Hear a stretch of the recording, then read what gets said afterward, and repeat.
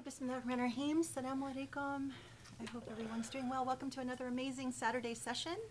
I wanted to start by just sharing with you, I think people know, like every Thursday night we kind of scour the news to see what's happening.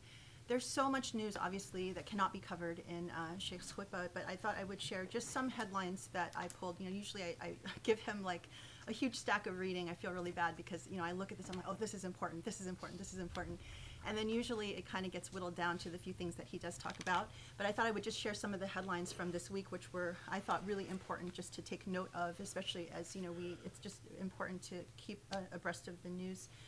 Stockholm Environment Institute says the world is at a boiling point as climate crisis and war rage. It's 19 weeks into the year and America has already seen 198 mass shootings. The Earth's atmospheric CO2 hasn't been this high in millions of years. The racist replacement conspiracy is undergirded by a real resource scarcity. That's from The Intercept. And another one from The Intercept, U.S. demands Russian war crime prosecution while neglecting its own accountability. Clearly, any of these articles would be enough for just one khutbah.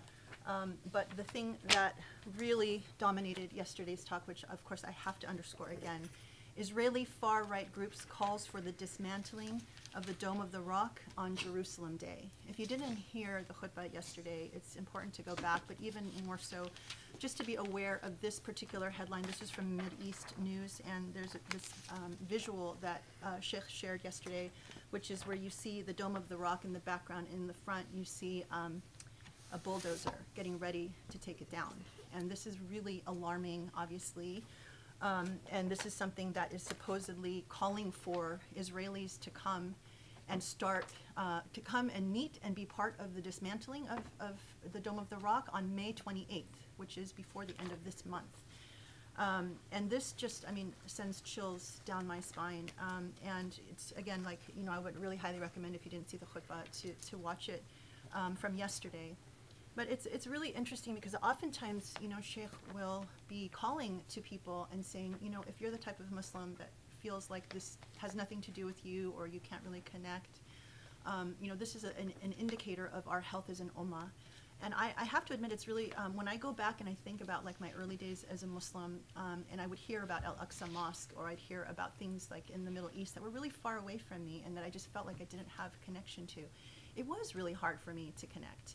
But what has been really striking for me to reflect on is how my feeling about that has changed over the course, especially in the last year and a half as we've been covering these halakas. Because when you really start getting engaged in the history, the stories, the connection, the message, everything that we're learning here, that helps make you feel like this message is really direct and personal. And then you start understanding even, historically, like, okay, Al-Aqsa Mosque is what connects us, from Mecca to Jerusalem. It connects us to the entire monotheistic faith, to Abraham, and how people want to break that connection so that people can just say, oh, see, Islam is just an Arab religion. You just feel like, no, when I look at something like this, I feel like, okay, let's drop everything. We all need to go to Al-Aqsa Mosque and fight, even if we lose our lives. And I remember, actually, when I first met Sheikh, we had the Bosnia, we were, in the issue of the Bosnian War, and he used to say, I want to go to Bosnia and I want to fight. And I remember the reaction of Muslims around him that were like, oh my God, I think I should feel that way, but I don't feel that way. And I didn't actually feel that way myself, like, okay, not a great idea, let's not all fly to Bosnia. But now I understand that feeling and that passion, and it comes also from the Quran and everything that we have learned here and what we know. Now it feels like we have a very personal stake in it. So I hope that even at a minimum, obviously we can't all like fly there and do something, but maybe there's something that we can do. And at a minimum, for people to know that this is on their plate, this is on their radar, this is something they want to do in a matter of less than 2 weeks, a week and today is what, the 20th?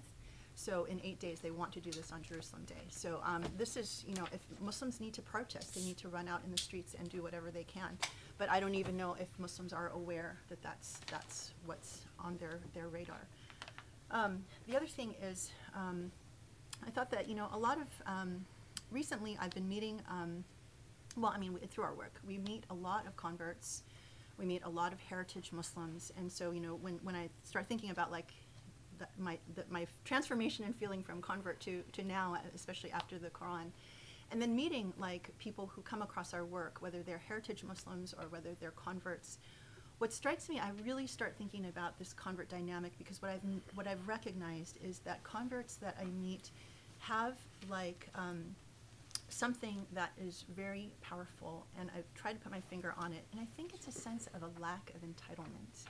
They come at this religion, this faith, with a completely clean slate. Like they have, well, we as converts, we have our own baggage. Usually our baggage is personal, has to do with how we were raised, our family, our friends, whatever, this culture, whatever culture we grew up in. And so it's its own challenge to try and let go of that baggage. A lot of it is Islamophobic, when we're doing this walk towards conversion. For heritage Muslims who want to take this path, it's a different thing. You have a different kind of baggage. And a lot comes with entitlement, partly because if you were raised as a Muslim, you feel like you already know what this religion is about, and that is its own challenge, because letting go of things that you think are Islam but actually are not Islam.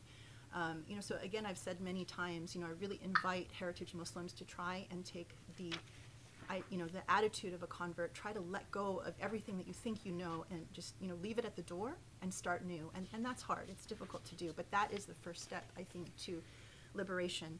And I wanted to share this really beautiful email that I just received from someone who actually attended our halakas back in the day, which when we were in Los Angeles, and used to come often. And he had written me after we came out with Prophet's Pulpit, and said, "I'm sorry, I've been so busy, I haven't been able to keep up."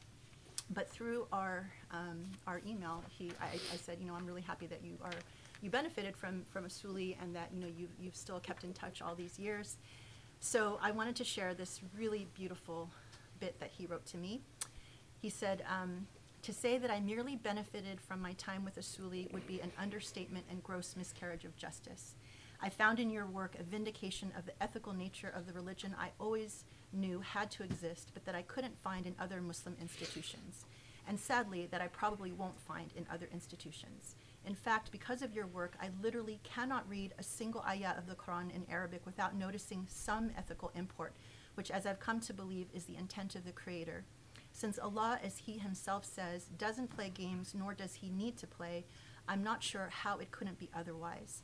I would even go so far as to say that I've come to believe that Allah has cleverly hidden Himself and His nature within and behind ethics and morality, and that if one fails to interrogate these dimensions of the deen, they will not find Him, regardless of what methods they use, legalism, Sufism, etc. I don't know that I would have arrived so fully at this conclusion without you guys. I did receive my hardcover copy of the Prophet's Pulpit, and it is a gem. I tend to flag all the books I read, and within it are already flags galore. I look forward to the publication of the other volumes, inshallah. I can see in this work the mission of the Usuli Institute manifested in corporeal form. As stated above, in relation to my own story, to battle against history, which is indeed our God-given task, is a momentous endeavor. But of the many lessons one can and should take from the history of struggle of Black Americans is that Allah is always capable of the miraculous, so long as one retains the vertical vision of the prophets. He's a convert, and has been following us from early days. And again, that there's just this spirit that comes with people who are starting on this journey anew, and rediscovering like God and this path. And I feel like that's something really special that we try to to convey. And so when I receive a message like this, I feel like I really have to share it, because this is someone who's been with us on this path, and for anyone who's starting on this journey with us now, it's important to hear from what people have gained over the years in following the work. So just want to really encourage you again, just to let go of baggage, try to start anew, and this is a really beautiful, liberating journey. And I certainly testify that everything that I've learned here, after battling to let go of baggage and trying to discover something new, it has been really incredible. And to top it off with, everything we learn here at the Quran is just pure gold. So anyway, thank you so much for joining us, and I'm really looking forward to another session, and inshallah, that's it. Thank you. Bismillah ar-Rahman ar-Rahim. Subhanallah al-Ali al-Azim. Alhamdulillahi Rabbil Alameen. Wassalatu wassalam ala Muhammad wa ala alih al-Mayamin wa ala ashabihi al-Mukhtarin وعلى من اتبعوا بإحسان إلى يوم الدين. اللهم اشرح لي صدري ويسر لي أمري واحلل عقدة من لساني يفقه قولي يا رب العالمين. طيب, so today, inshallah, we are talking about Surah Saff. One of the short surahs of the Quran that is part of the surah, the Musabbihat, the surah that begins with either Sabbaha Lillah or Yusabbihu Lillah or Subhanallah. These surah all have the beginning of Tasbih, which, as we said before, is all the ways, whether in action or in speech, that Allah's singularity, uniqueness, that Allah cannot be compared to anything else and is not like anything else. This is the idea of tanzih. Tanzih is all the ways that we recognize or attest to or affirm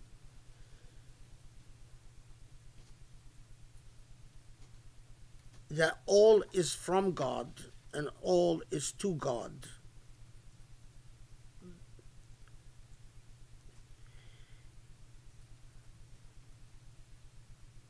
That the ultimate truth and the essential truth and the quintessential truth is God. Okay, so Surah As-Saff,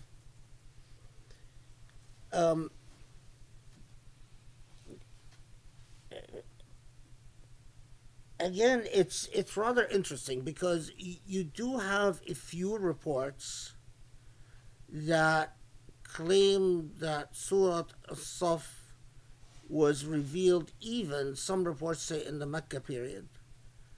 But for a variety of reasons, most scholars recognize that these are not reliable, and that in all likelihood Surah As-Saff is a Medinian surah. It was revealed in the Medina period. And we again have reports that claim that Surah As-Saff was revealed after Surah Al-Taghabun and right before Surah Al-Jum'ah.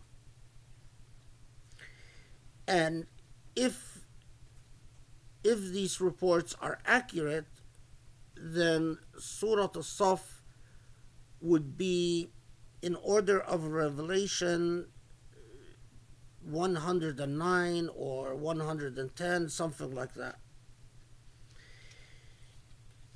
If these reports were accurate or would be believed, then it means that it was revealed after Surah Al-Hadid, after Surah Al-Rahman, after Surah Al-Talaq, after Surah Al-Hashr, which we have not talked about, after Surah Al-Nur, after Surah Al-Mumtahina. But we confront the same issue that we dealt with Surah Al-Jum'ah. That if indeed it was revealed after Surah Al-Taghabun, then that would make it a late Medina revelation.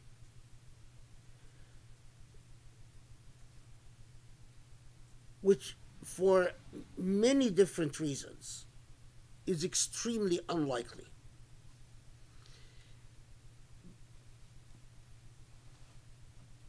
Part of the reasons, I will mention some of the reasons, because it would take us just be too extensive an endeavor to talk about all the reasons why it is indeed unlikely that it is such a late Medina revelation.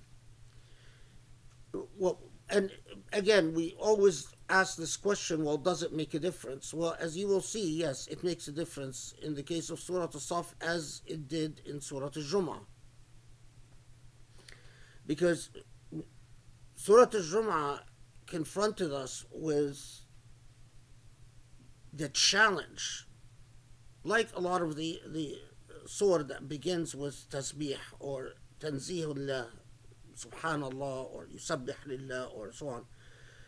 They are confronting us with an ultimate challenge, a proof of faith,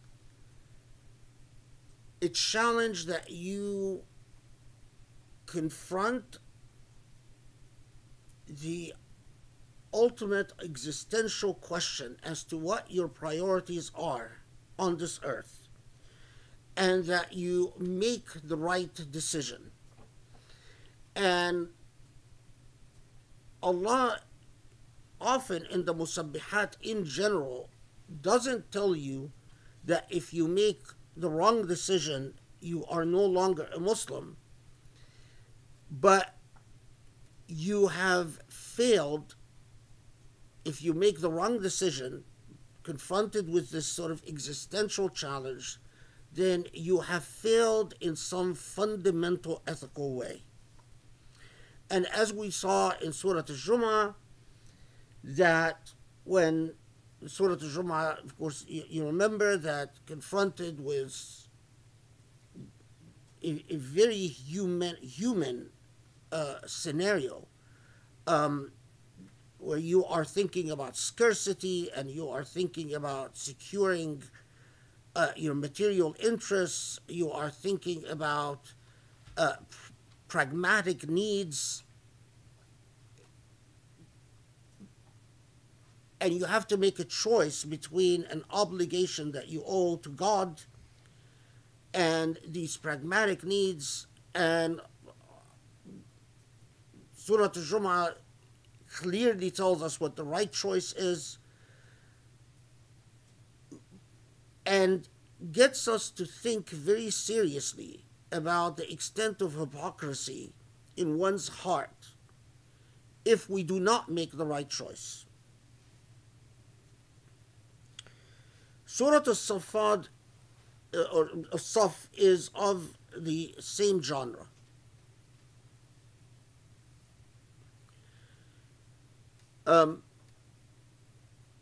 And so while we have these reports that tell us that it was revealed after Al-Taghabun, and as I said, then that would make it in order of revelation something like 109 or 110, a very late Medina revelation. We have a number of cumulative reports that tell us that Surah Al-Saff was revealed shortly after the Battle of Uhud. And that, in fact, some reports even say it was revealed in the 3rd year after Hijrah or the 4th year after Hijrah. So at a critical juncture, when a critical formative period,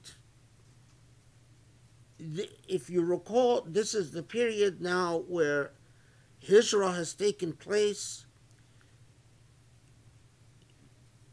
Medinian society is still challenged by a large number of people who did not convert, and is challenged by a considerable number of people who converted nominally, say they're Muslim, but their loyalties are not with Muhammad ﷺ and his disciples, and also challenged by the existence of a number of Israelite tribes who, although acceded to the Constitution of Medina and consented and helped draft the provisions of the Constitution of Medina and signed onto them, the 3 Jewish tribes, that main tribes that lived in Medina, but there are continuous tensions because of continued contacts between these Jewish tribes and the enemies of the migrants, or the enemies of the Muslims, the Ansar and the Muhajirin, those who are natives to Medina, who in fact are loyal to the Prophet ﷺ, and those who migrated. And there are, if you imagine the third year or the fourth year, and especially after the Battle of Uhud, which was a defeat, there are there's constant news of conspiracies, or constant news that makes many of the Muslims feel very unsafe, because they are not sure they can trust the Israelite tribes, who, if in fact they betray Muslims, it will be the end of, because they control an area of Medina, which, if the enemies come through these areas, they would literally be invading Medina from behind the lines, so to speak. And so it would be very difficult logistically to think through we would be able to defend against a betrayal.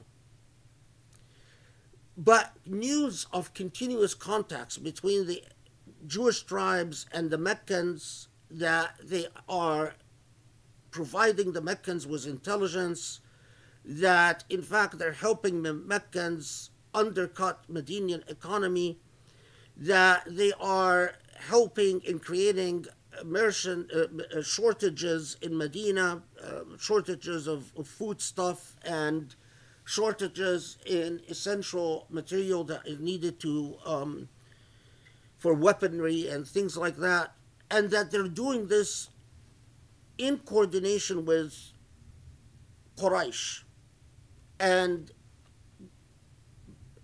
But so while the Prophet ﷺ is keen on collecting reports, but at the same time you have to be constantly careful, because intelligence reports is one thing, but evidence where you can actually prove betrayal and treachery is another thing.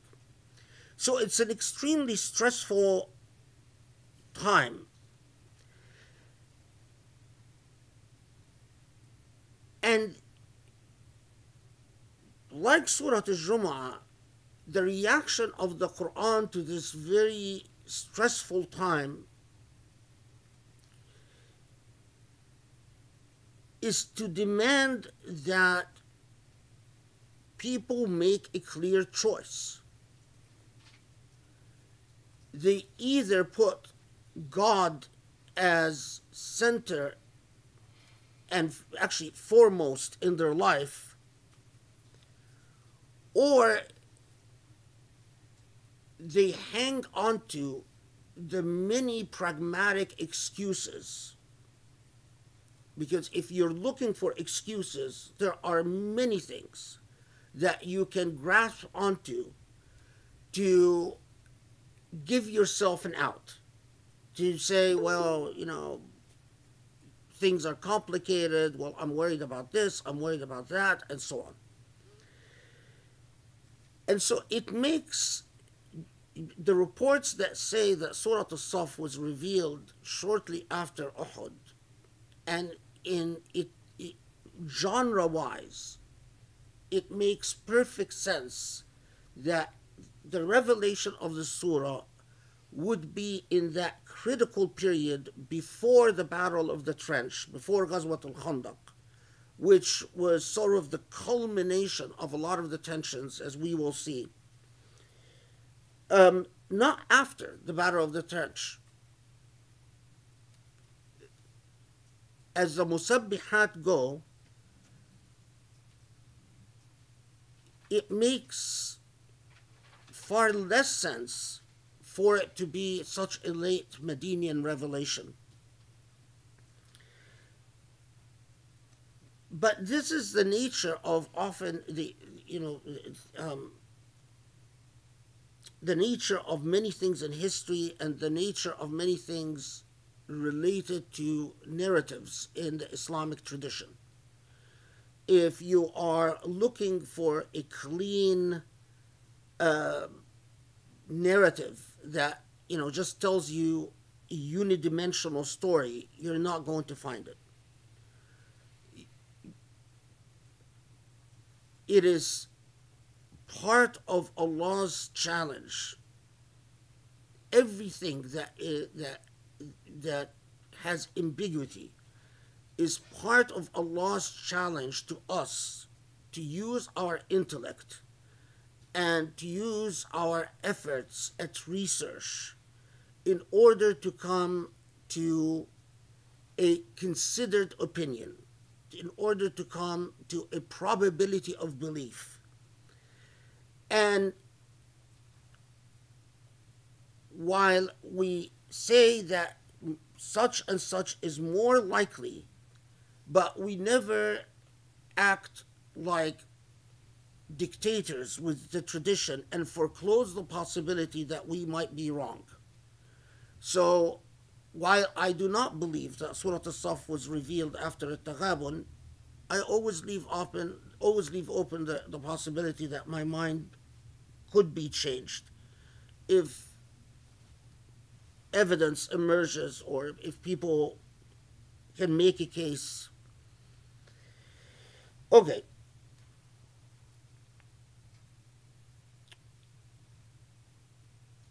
One last thing about order of revelation. Many reports tell us that it was revealed right before Surah Al-Jumu'ah. That's probably true. That it preceded Surah Al-Jumu'ah, but it was not after Surah Al-Taghabun, in the same way that Surah Al-Jumu'ah itself was not after Surah Al-Taghabun. We've talked about the Taghabun and the message of Surah Al-Taghabun, of course.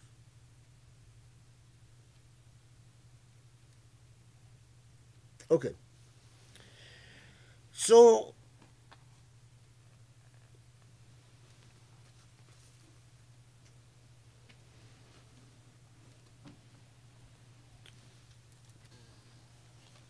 a short surah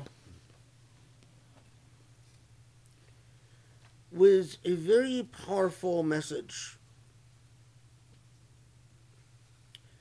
سبح لله ما في السماوات وما في الأرض وهو العزيز الحكيم.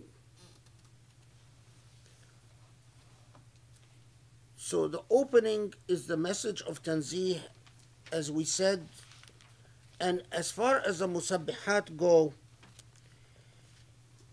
the musabbihat, the all derived from the root sabbaha,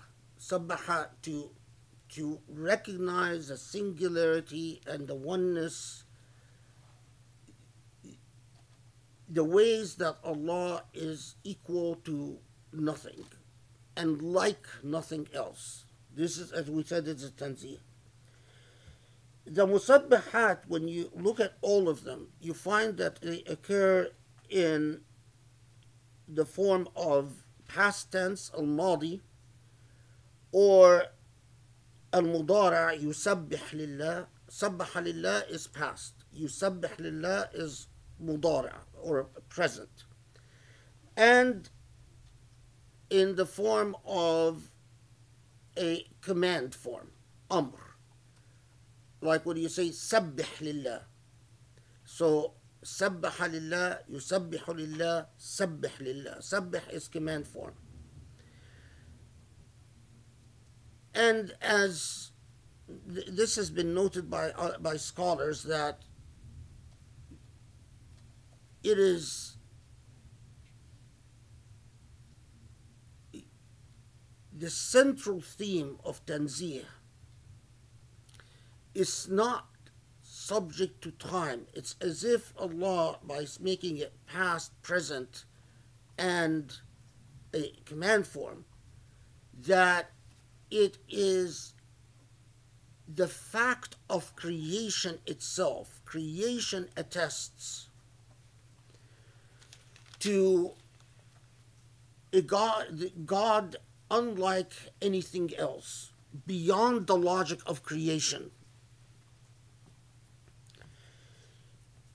And the fact that it occurs present, past, and then the command form in various surahs, when you take them all together, it's like saying you can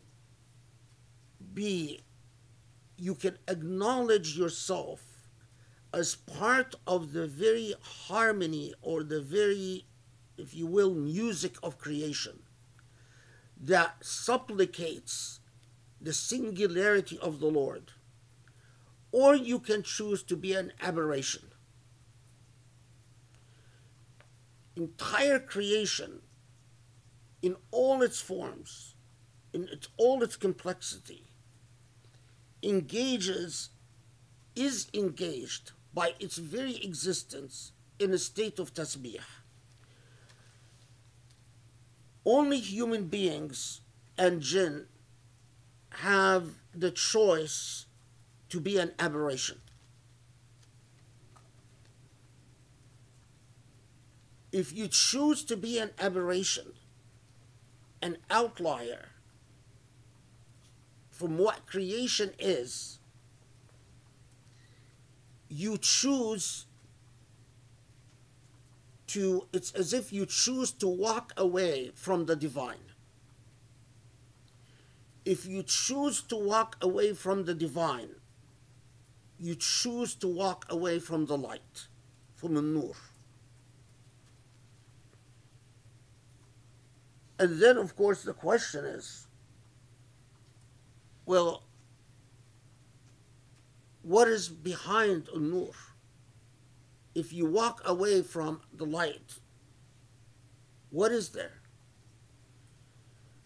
And what I believe is there is only the demonic, darkness. Where Allah is through Allah's creation,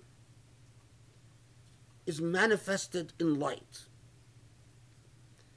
Everything that drifts away from Allah is a step towards darkness. And in darkness, there is only the not comforting or the uncomfortable arms of the demonic, which too many people are content to rush to and be with. Okay. So, with this beginning, Muhammad Asad translates it as, all that is in the heavens and all that is on earth extols, sabbah, God's limitless glory. For God alone is almighty and truly wise. وَهُوَ الْعَزِيزُ الْحَكِيمُ. Then you are in Surah Al-Jum'ah, we are given sort of what towards the end of the surah, Allah presents us with the uncomfortable challenge. In Surah Saff, the uncomfortable challenge comes at the very beginning. We're sort of just right smack into our face. So after just this declaration of the truth of existence, being in a state of tasbih, with the implied question, are you a part of that existence or are you an aberration to existence? Allah presents us with the immediate challenge of يَا أَيُّهَا الَّذِينَ آمَنُوا لِمَا تَقُولُونَ مَا لَا تَفْعَلُونَ. those of you who say you believe, who believe that they believe, who believe that they believe,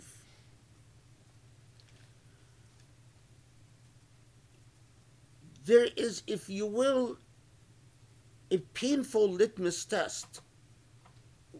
Why is it that you declare your beliefs to be one thing,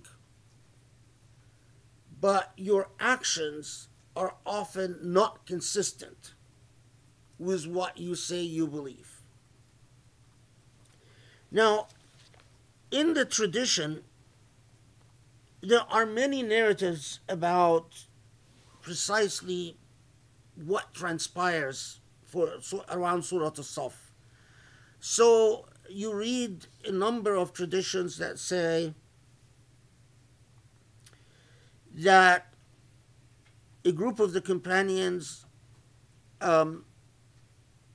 were talking, and they wanted to ask the Prophet ﷺ, what is the most beloved thing for Allah?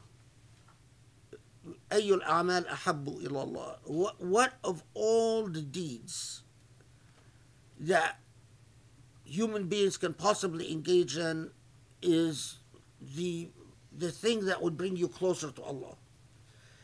And the narratives tell us that they, for some reason, it doesn't tell us why, but it just tells us that they were hesitating to go and ask the Prophet ﷺ.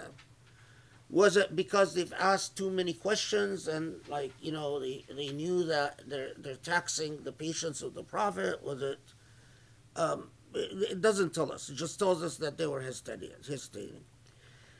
And then these reports tell us that right as they were, like, talking about, well, should we go ask, who should be the person to go and ask, and so on, that a man came sent by the Prophet ﷺ saying the Prophet received a revelation, and the revelation is Surah Saff. Interestingly, in these reports, it doesn't tell us who the man is. It doesn't identify the man who came bearing the revelation. When we find a report like this, we are very suspicious, because it is very unlikely that a man that is not identified by name would come bearing a revelation from the Prophet ﷺ. So although we look at the chain of transmission and we see that the chain of transmission could be sound and is in fact sound, but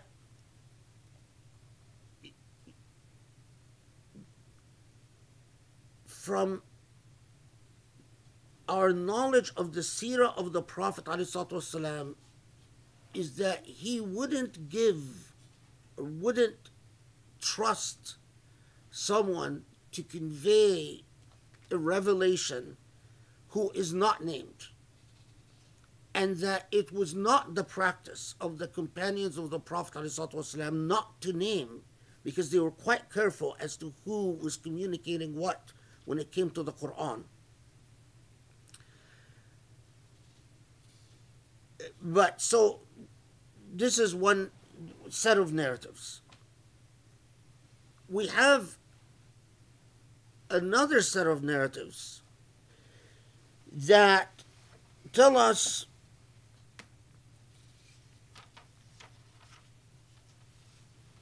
that around the time that Surah Al-Saff is revealed, some narratives tie Surah Al-Saff specifically to the Battle of Uhud and say that there were a lot of Muslims who would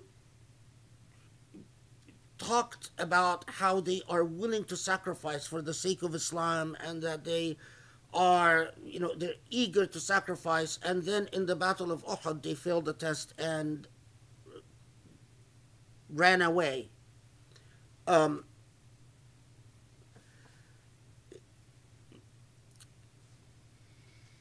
again, for a variety of reasons, these reports are suspect because we know the highly authentic traditions about what was revealed about the Battle of Uhud. And Surah Saff is not among those highly authentic. Not the highly authentic part is that it relates specifically to the Battle of Uhud. Okay, so then we come to the third bundle of reports. And the third bundle of reports is that after around the same time that we have the revelation of Surah An-Nisa, and we remember in Surah An-Nisa that Allah talks about those who when لما كتب عليهم القتال, that when Allah decreased that you engage in warfare, a number of people basically faltered. They found the challenge of actually engaging in warfare to be, but that what eventually emerges is a number of people who, as the traditions say, يقولون ضربنا وطعنا وفعلنا, that they were, how do you, what do you call these people? There's in English, like people who love to brag about their exploits. They say, we did this and we did this, and you know, they're bragging, but they're in fact they're exaggerating what they've actually done in order to augment their status in society. So they're telling stories, basically. And they're telling stories about how, you know, they sacrificed and they did X, Y, and Z in the Battle of Banu al-Mustaliq, which was after Uhud, or how they bravely did this or did that, but they're indeed exaggerating. And so the third bundle of reports tell us that Surah As-Saff was revealed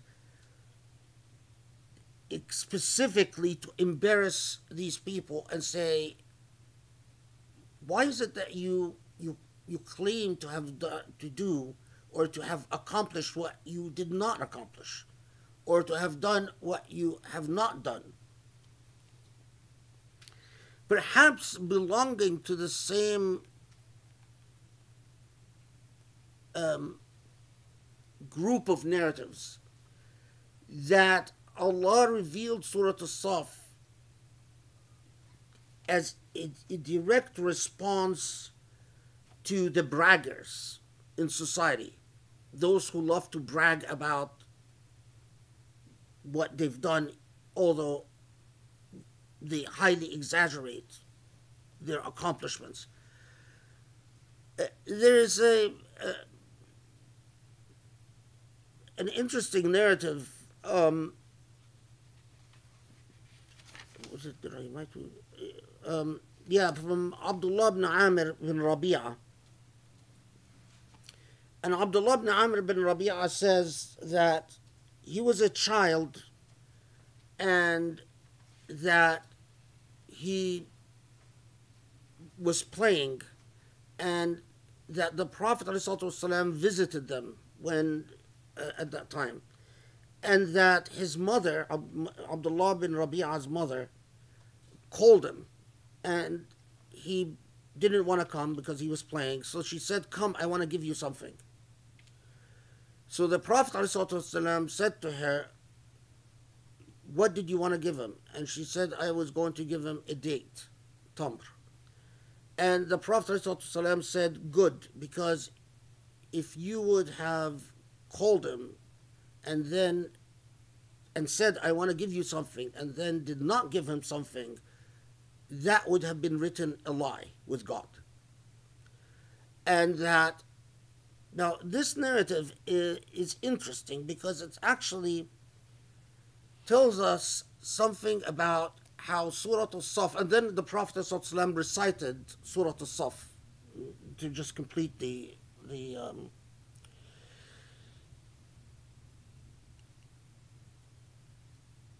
whether it is braggers, whether it is people that said, oh, we are willing to sacrifice, or but did not sacrifice, did not rise to the occasion, whether it is a mother that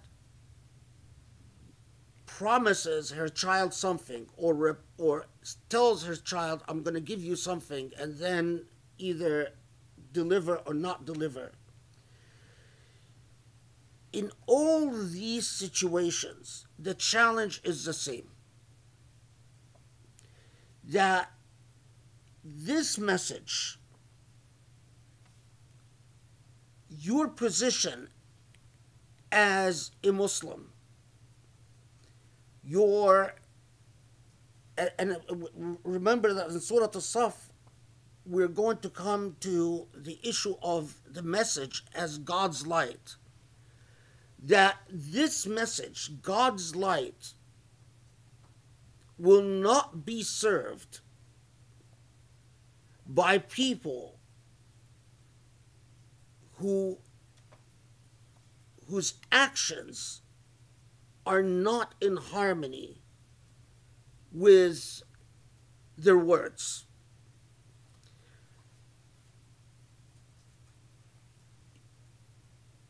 A very powerful ethic that if you promise, you must deliver. If you say, I will do, you must do.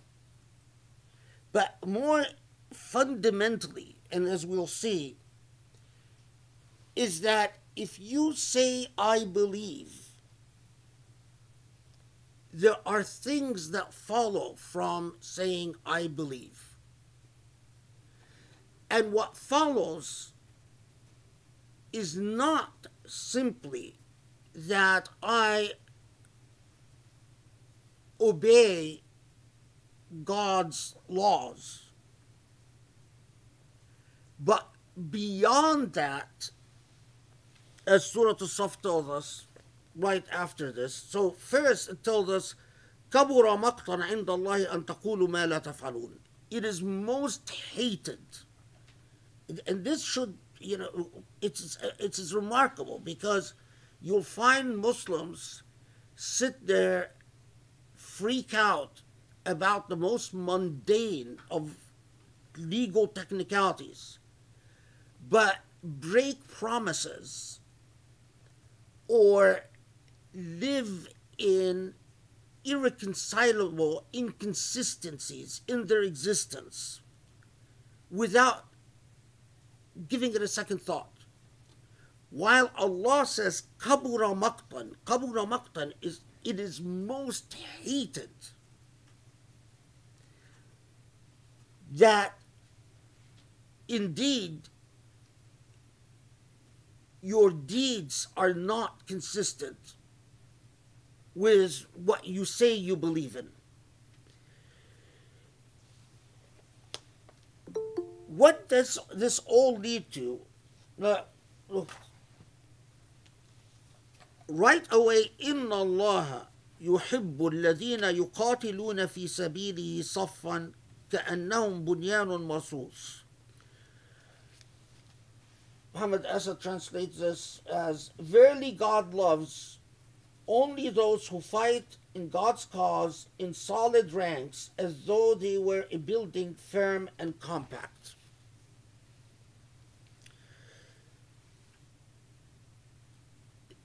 This is a very good example of how if you are reading the Quran without proper methodological comprehension, you can completely lose the point.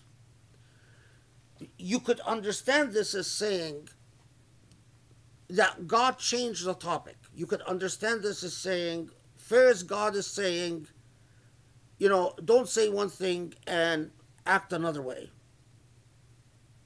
And then God changed the topic to saying, well, and when you fight in solid ranks. And this is indeed the way a lot of Muslims understand it, unfortunately. But think about it. Imagine if we didn't take the Quran as speaking eternally to in a timeless fashion, and we read the Quran in a very literal way, and so we conclude from this that when Muslims fight, they should stand in solid ranks. And imagine that what followed from that is that you approach warfare in all ages and all times by fighting in solid ranks. Well, while solid ranks might or might not have worked at the time of the Prophet ﷺ, because sometimes the most effective way to fight is not in solid ranks, but in hit and run. For instance, like the Mongols did, who never fought in solid ranks. And in the modern age, if you fight in solid ranks, you'll be obliterated in a second. Completely useless. So what is the point of Allah saying Allah loves those who fight in Allah's cause in solid ranks? If you understand it in a literal way, in a myopic way, you've completely lost the point.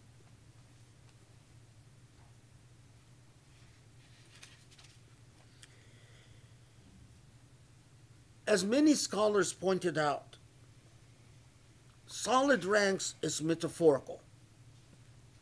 As they put it, the point is istiwa in niyyah. Is that in the same way, and there's a hadith that Allah, and again a hadith that sort of gets to the that Allah loves those who stand in a solid rank in prayer, loves those who stand in a solid rank in warfare, and loves those who stay up in qiyam al-layl, who worship late at night.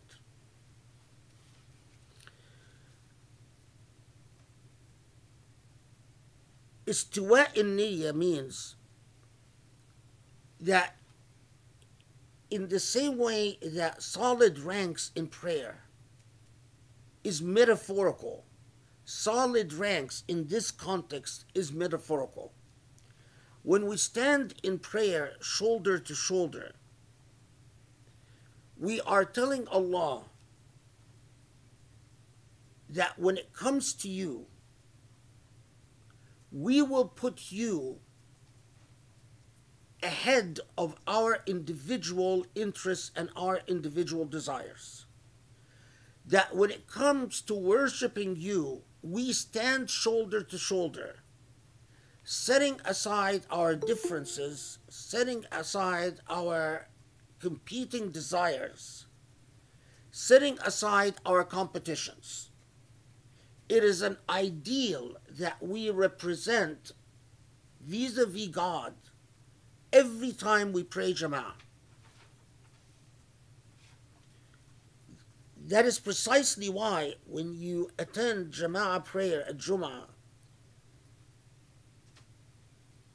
and you find that the Khatib or the entire dynamic is not a step towards achieving that goal, we've exactly violated what Surah Saff told us to do. We've not done what we've claimed we believe in. Do you see? If we pray Jama'ah and still we stand shoulder to shoulder, we've engaged in a symbolic act where we are telling Allah, you are the priority, not our individual interests, not our petty feelings, not our competing desires. You are the priority. The extent to which we leave Jama'ah prayer, not feeling bonded as an ummah, we violated what Surah Saff said. We say one thing and we do another. This is also why, by the way, I believe that Jama'ah prayer is mandatory upon women, because the same logic applies to men and women. That notion, that exercise of putting Allah ahead of everything. Now, bragging about your accomplishments is a trip in egoism. In order to serve this cause, for this cause, for God's light to truly be put ahead, it requires that you come together as a unity.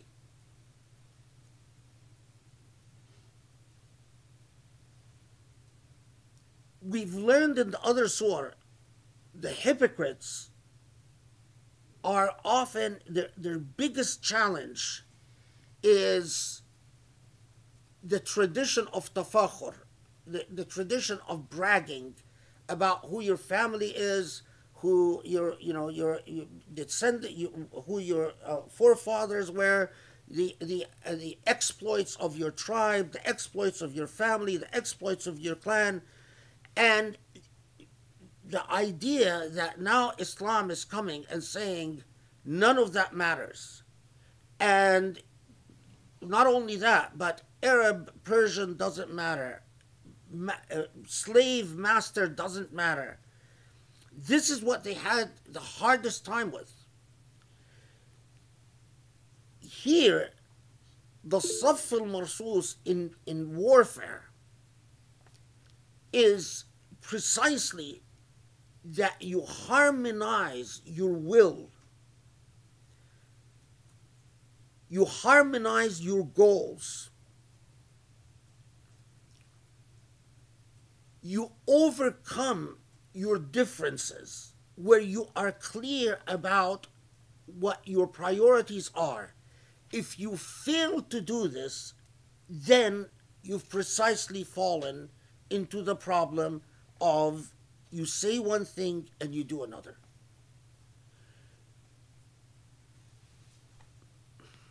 I don't want to move on because this is so critical, and it is the reason why we Muslims are in the mess we're in.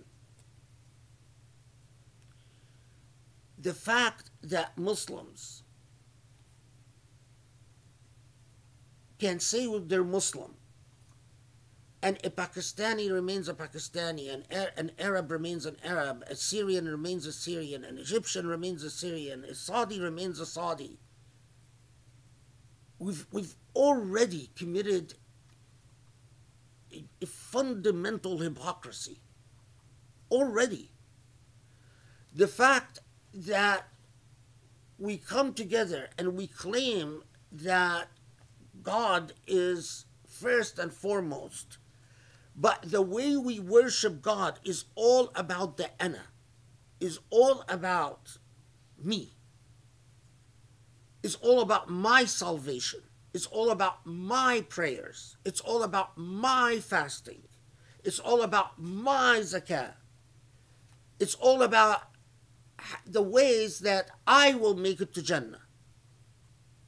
But you don't see yourself as a part of a community that serves God in order to achieve something for humanity and in humanity, as we will see the rest of Surah Saff in a second. The fact that it is not about you making it to Jannah, but about your entire ummah symbolizing a march towards light.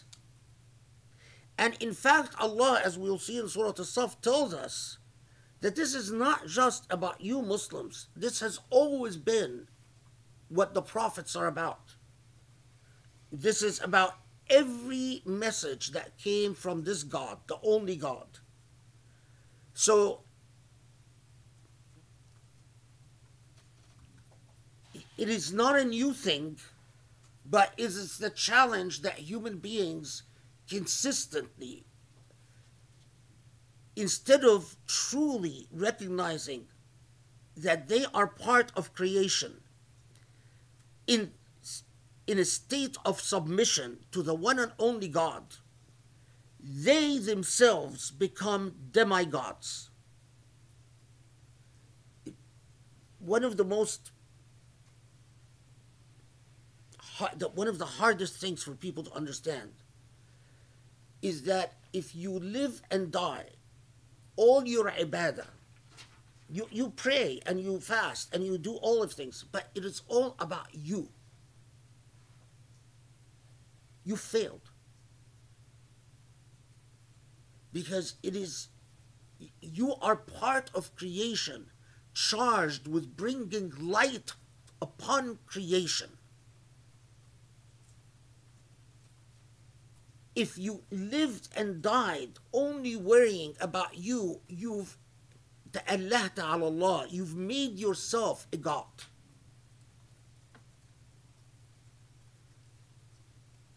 As if everyone else can go to hell as long as you're fine.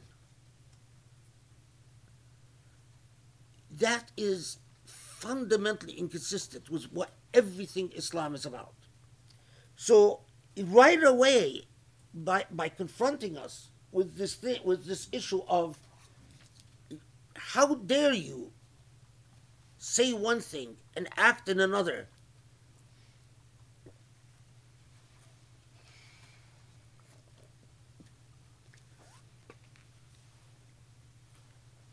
Allah gives us the ultimate challenge.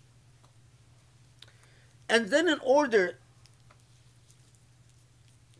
the challenge that, of course, and if it is the hardest thing, is to accept that I would sacrifice my self-interest because I am part of a larger cause that far transcends me as an individual. So, right after that, to put this preamble in context, Allah takes us right away to Musa alayhi salam. وإذ قال موسى لقومه يا قوم لما تؤذونني وقد تعلمون أني رسول الله إليكم فلما زاغوا أزاغ الله قلوبهم والله لا يهدي القوم الفاسقين وإذ قال عيسى ابن مريم يا بني إسرائيل إني رسول الله إليكم مصدقا لما بين يدي من التوراة والإنجيل من التوراة ومبشرا برسول يأتي من بعد اسمه أحمد فلما جاءهم بالبينات قالوا هذا سحر مبين. Okay, so Muhammad Asad translates that now when Moses spoke to his people, it was the same truth that he had in mind. O my people, why do you cause me grief, the while you know that I am an apostle of God sent unto you? And so when they swerved from the right way, God let their hearts swerve from the truth. For God does not bestow God's guidance upon iniquitous folk.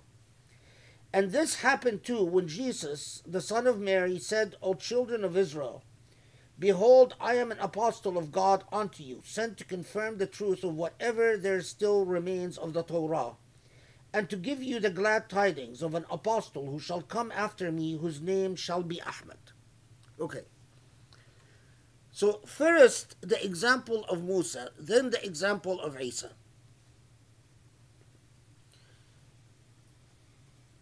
Unfortunately, the tafsir don't tie the threads of the surah together.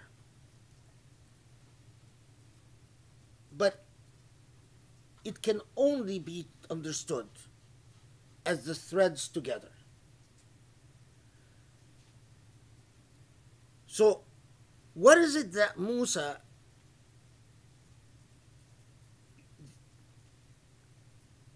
as the Torah itself says, if anyone reads the Torah, they're struck by how the Torah constantly talks about the struggles between Musa and the Israelites.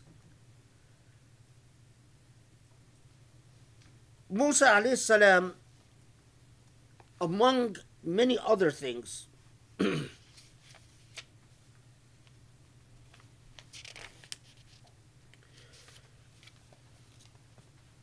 tells his people, for instance, to enter al-Ard al-Muqaddasa. This is in Surah An-Nisa.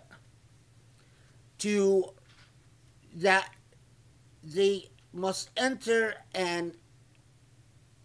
the Holy Land. And look how Palestine is from ancient times, for those modern Muslims that try to pretend that Palestine is not holy, because this is a new, trend sponsored by the Emirat and Saudi, that who cares? Palestine is not important. It's we only care about Mecca and Medina. Let's be very, because I will keep saying this. That statement that Jerusalem is the third holy site in Islam is a colonial invention. And don't you dare repeat it. Jerusalem is not the third holy site in Islam. Jerusalem is an co-equal holy site to Mecca in Islam. It is more holy than Medina. Medina doesn't have a status in the Quran. But Jerusalem is the holy land from time immemorial. And it is the point at which that ties us to the Abrahamic religions, to the line of prophets, whether Israelite or non-Israelite. Anyway, so Musa tells the Israelites to enter the Holy Land, and the response is "Fiha qawmun jabbarin," that those who are in it are jababira.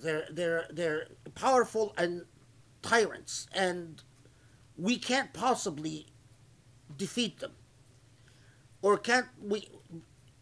So constantly, the harm that Musa is complaining about is not that his followers are calling him names or beating him, although there is a tradition that claims that they would mock Musa's speech or mock his walk, Allahu Alam. But the context is, as many Muslim scholars have noted, is that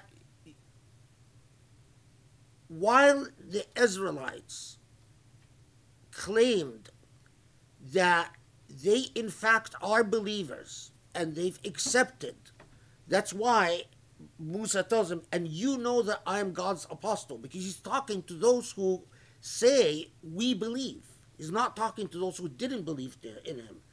But how are they harming him? They're harming him because they are being hypocritical or being cowards. They're failing to deliver on their beliefs. They're failing to sacrifice and put God foremost because they have other priorities. And if you remember from Surah An-Nisa, that, they start missing the luxury, although they lived in in oppression in Egypt, but they start missing the material things they enjoyed in Egypt, and they find life in Sinai too difficult, too harsh, and they start telling Moses, "Oh, come on, we've sacrificed a lot. If you remember again from Surah An-Nisa, we were oppressed, but at least we had, the food. Yes, we didn't have our freedom, but we had, we filled our stomachs and we lived a comfortable life." Amazingly, this is the way that the Quran positions this. This is such a betrayal to Musa that it is as if they are inflicting harm upon their apostle. It's like your inconsistency, your hypocrisy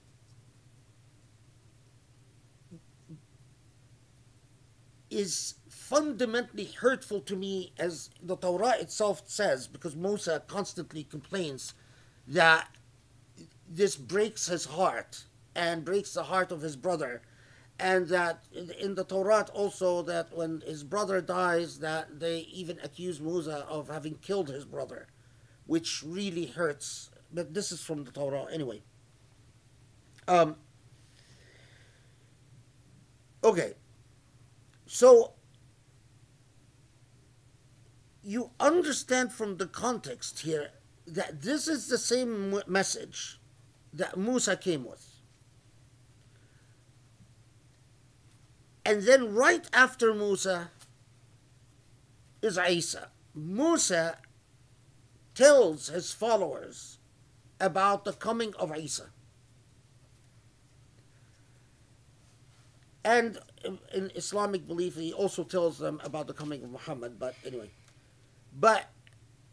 And Isa, and we'll talk about this in a second, tells his followers about the coming of Muhammad alayhi salatu wasalam.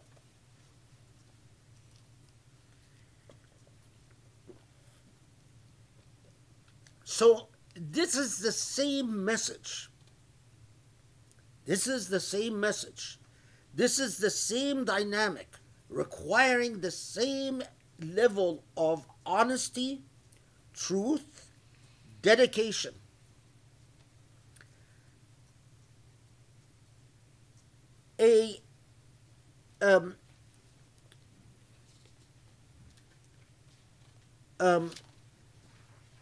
What was I saying? Okay. A point about Jesus and what he tells his followers about the coming of Muhammad alayhi wasallam. There's actually the footnote if you have the Muhammad Asad translation, the footnote on page 6 is actually quite good.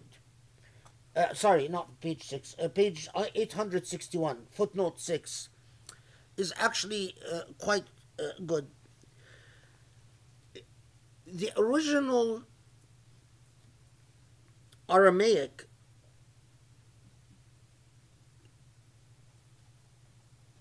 reportedly, what Jesus says, he talks about the coming of a Hamana. A Hamana is someone who is praised and revered. A Hamana is someone who is consistently praised and consistently revered. The Mao is a continuing verb. Now, so the Isa alayhi salam, Jesus, talks about the coming of a Hamana after him, an apostle who will be known as the consistently praised and consistently revered.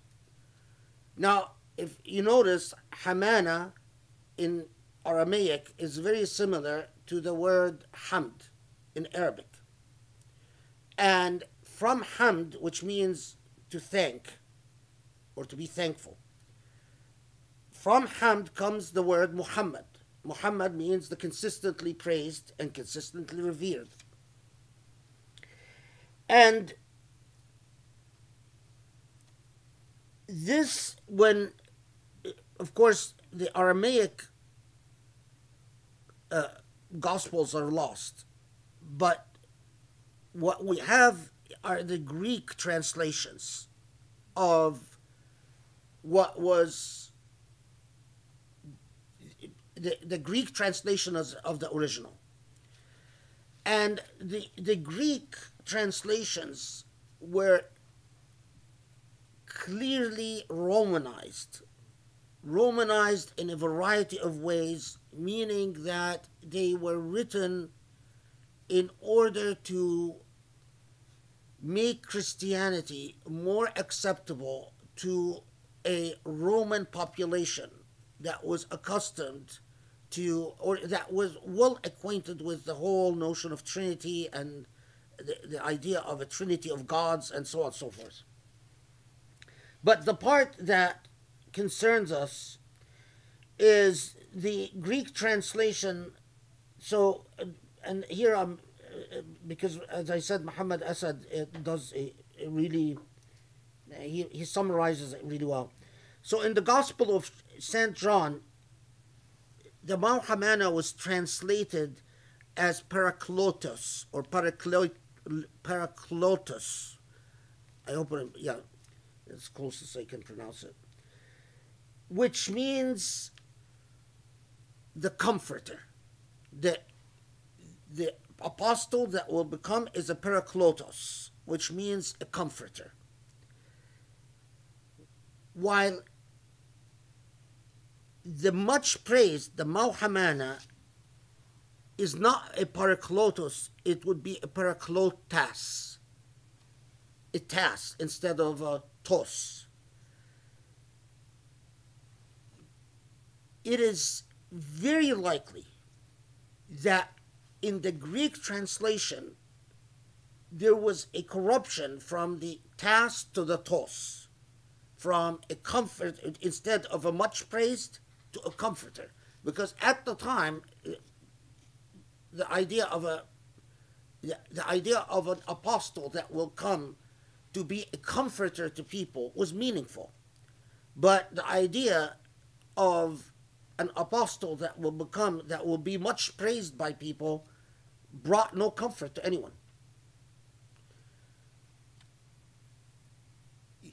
And it is such a small change that for the scribes of the Bible didn't seem like a significant big deal. I mean, why do we have to stick to precisely the Mauhamana as a much praised rather than the idea of someone who will come to bring us an enormous amount of comfort? But that little corruption altered the entire prediction of Muhammad as the apostle who would be coming. Anyway, so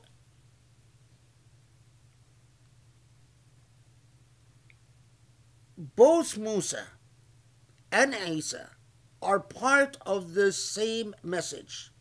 Isa is the last prophet in the line of Israelites' prophets.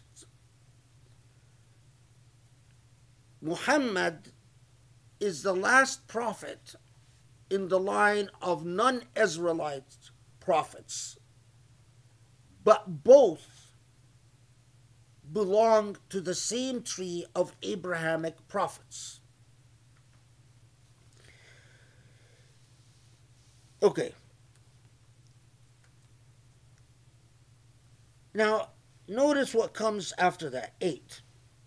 So, ومن أظلم ممن افترى على الله كذب وهو يدعى إلى الإسلام والله لا يهدي القوم الظالمين يريدون ليطفئوا نور الله بأفواههم والله متم نوره ولو كره الكافرون هو الذي أرسل رسوله بالهدى ودين الحق ليظهره على الدين كله ولو كره المشركون. So Muhammad Asad And who could be more wicked than those who invent such a lie about a message from God, seeing that he is but being called to self-surrender unto God. But God does not bestow God's guidance upon evil-doing folk.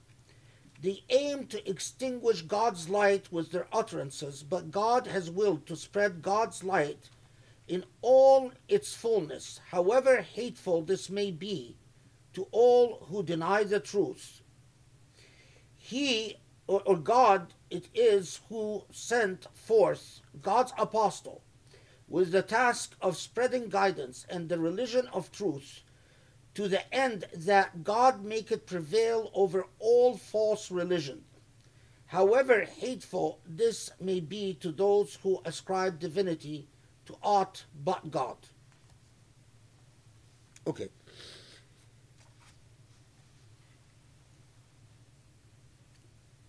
So notice the move here, that those who failed Musa alayhi salam, and those who failed Isa alayhi salam, and those who failed Muhammad are all described as كذب على الله وهو يدعى إلى الإسلام, as all having lied or denied God. كذب على الله, lied about God or lied to God, while they are all being called to a single thing, and the single thing is Islam. As Ibn Ajiba says,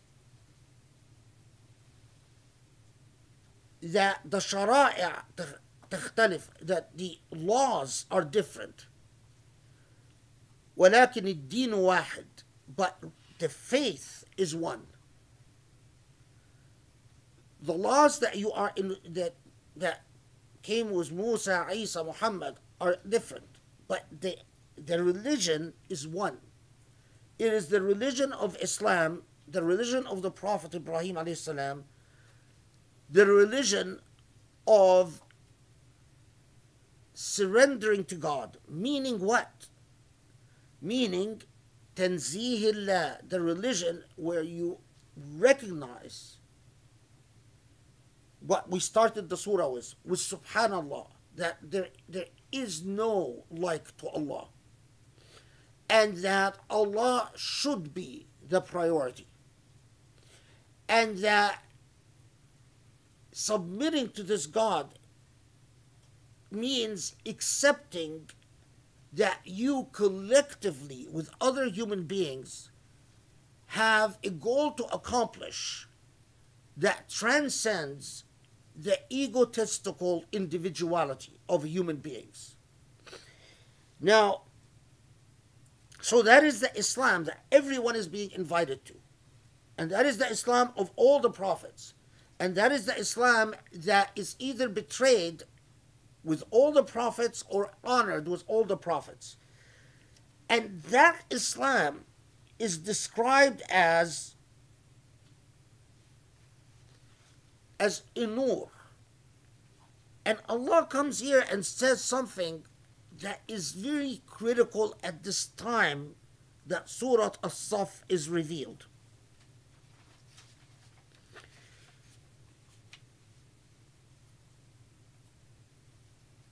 Sorry, it wasn't Ibn Ajima who said that the laws are different, but the religion is one. It was al-Maturidi in his tafsir who says that.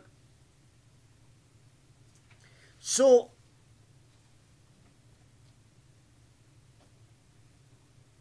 first, so يريدون ليطفئوا نور الله بأفواههم. This message that came with Musa alayhi salam, came with Isa alayhi salam, came with Muhammad alayhi salam, is God's light.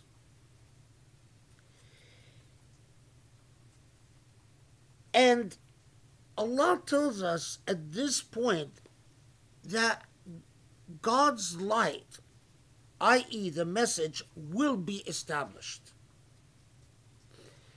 Now, this is quite a challenge and quite a prediction at a time when it wasn't that long ago that the last major battle, Uhud, didn't go well for Muslims, that there is a very large number of hypocrites, a very large number of people who didn't even convert to Islam, and the Jewish tribes are still there and doing whatever they're doing.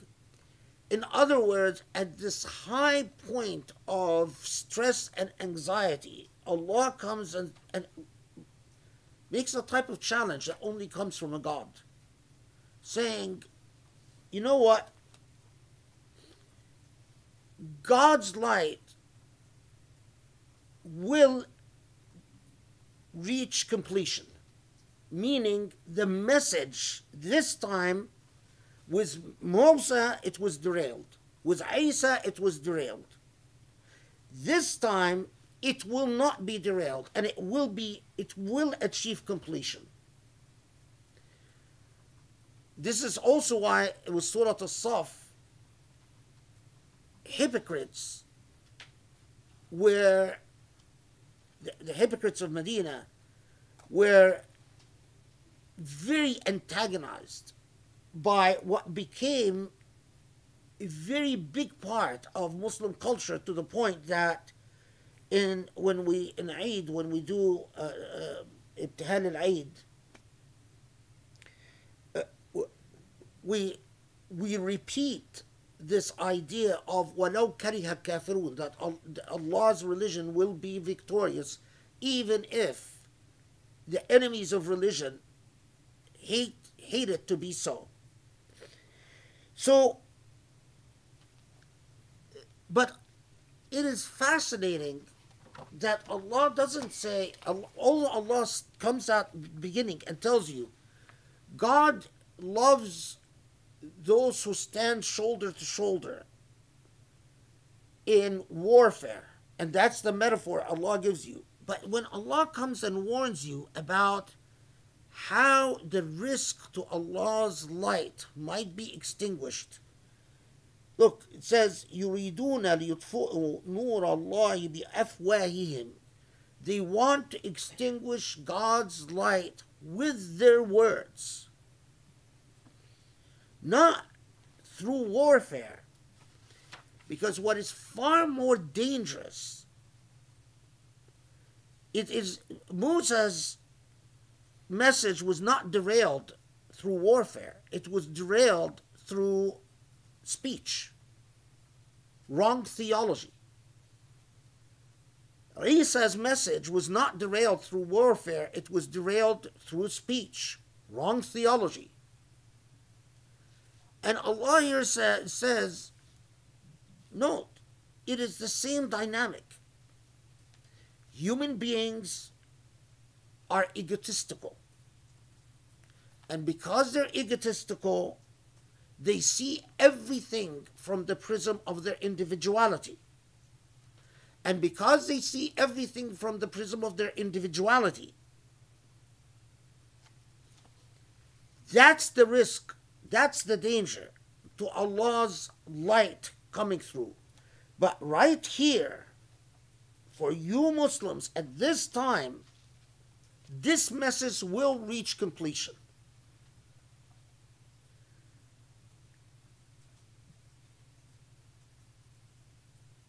That is why Umar ibn Khattab reportedly goes to the Prophet and says, I am worried. I'm worried that now Muslims, having heard this, that they will, relax, say, well, Allah will take care of it.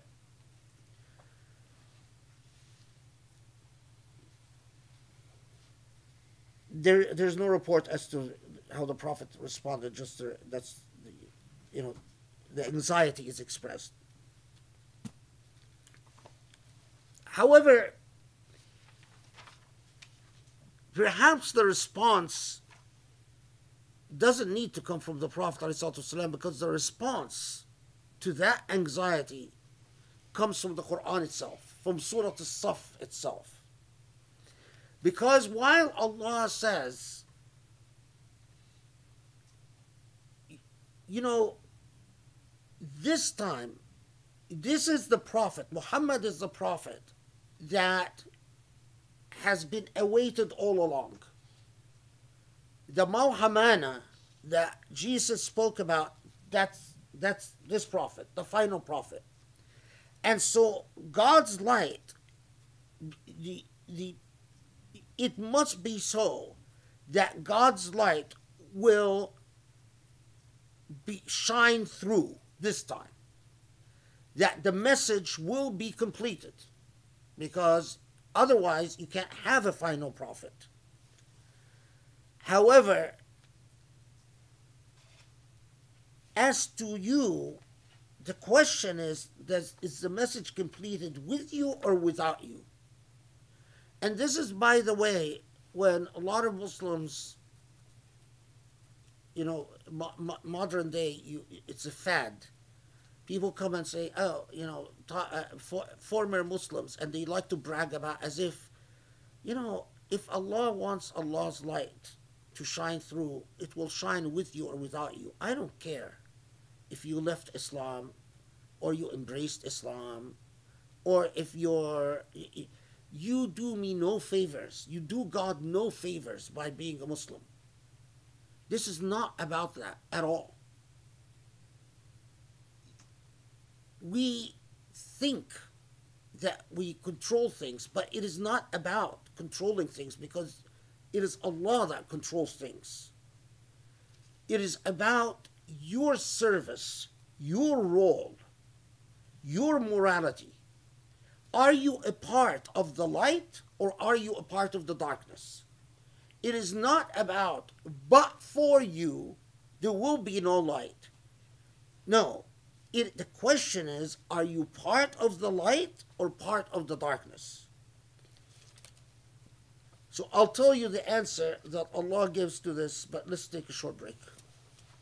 Bismillah ar-Rahman ar-Rahim. Yeah, in verse 5, وإذ قال موسى لقومه يا قوم لما تؤذونني وقد تعلمون أني رسول الله إليكم فلما زاغوا أزاغ الله قلوبهم والله لا يهدي القوم الفاسقين.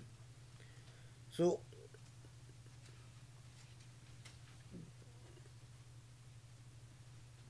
that the thing I overlooked, or I didn't underscore, is that this portion of the ayah, that and so when they swerved from the right way, God let their hearts swerve from the truth, for God does not bestow God's guidance upon iniquitous folk.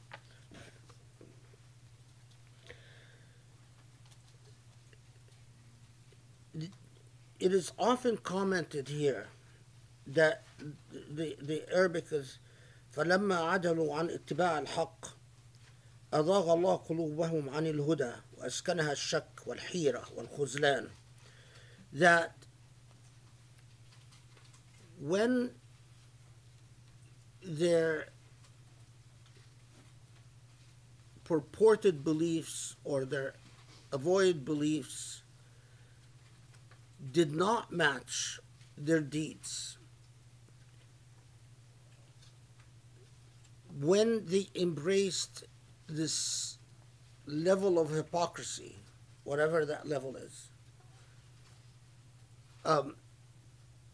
that Allah allowed, because they've taken the wrong path, then Allah allowed their hearts to swerve from the truth.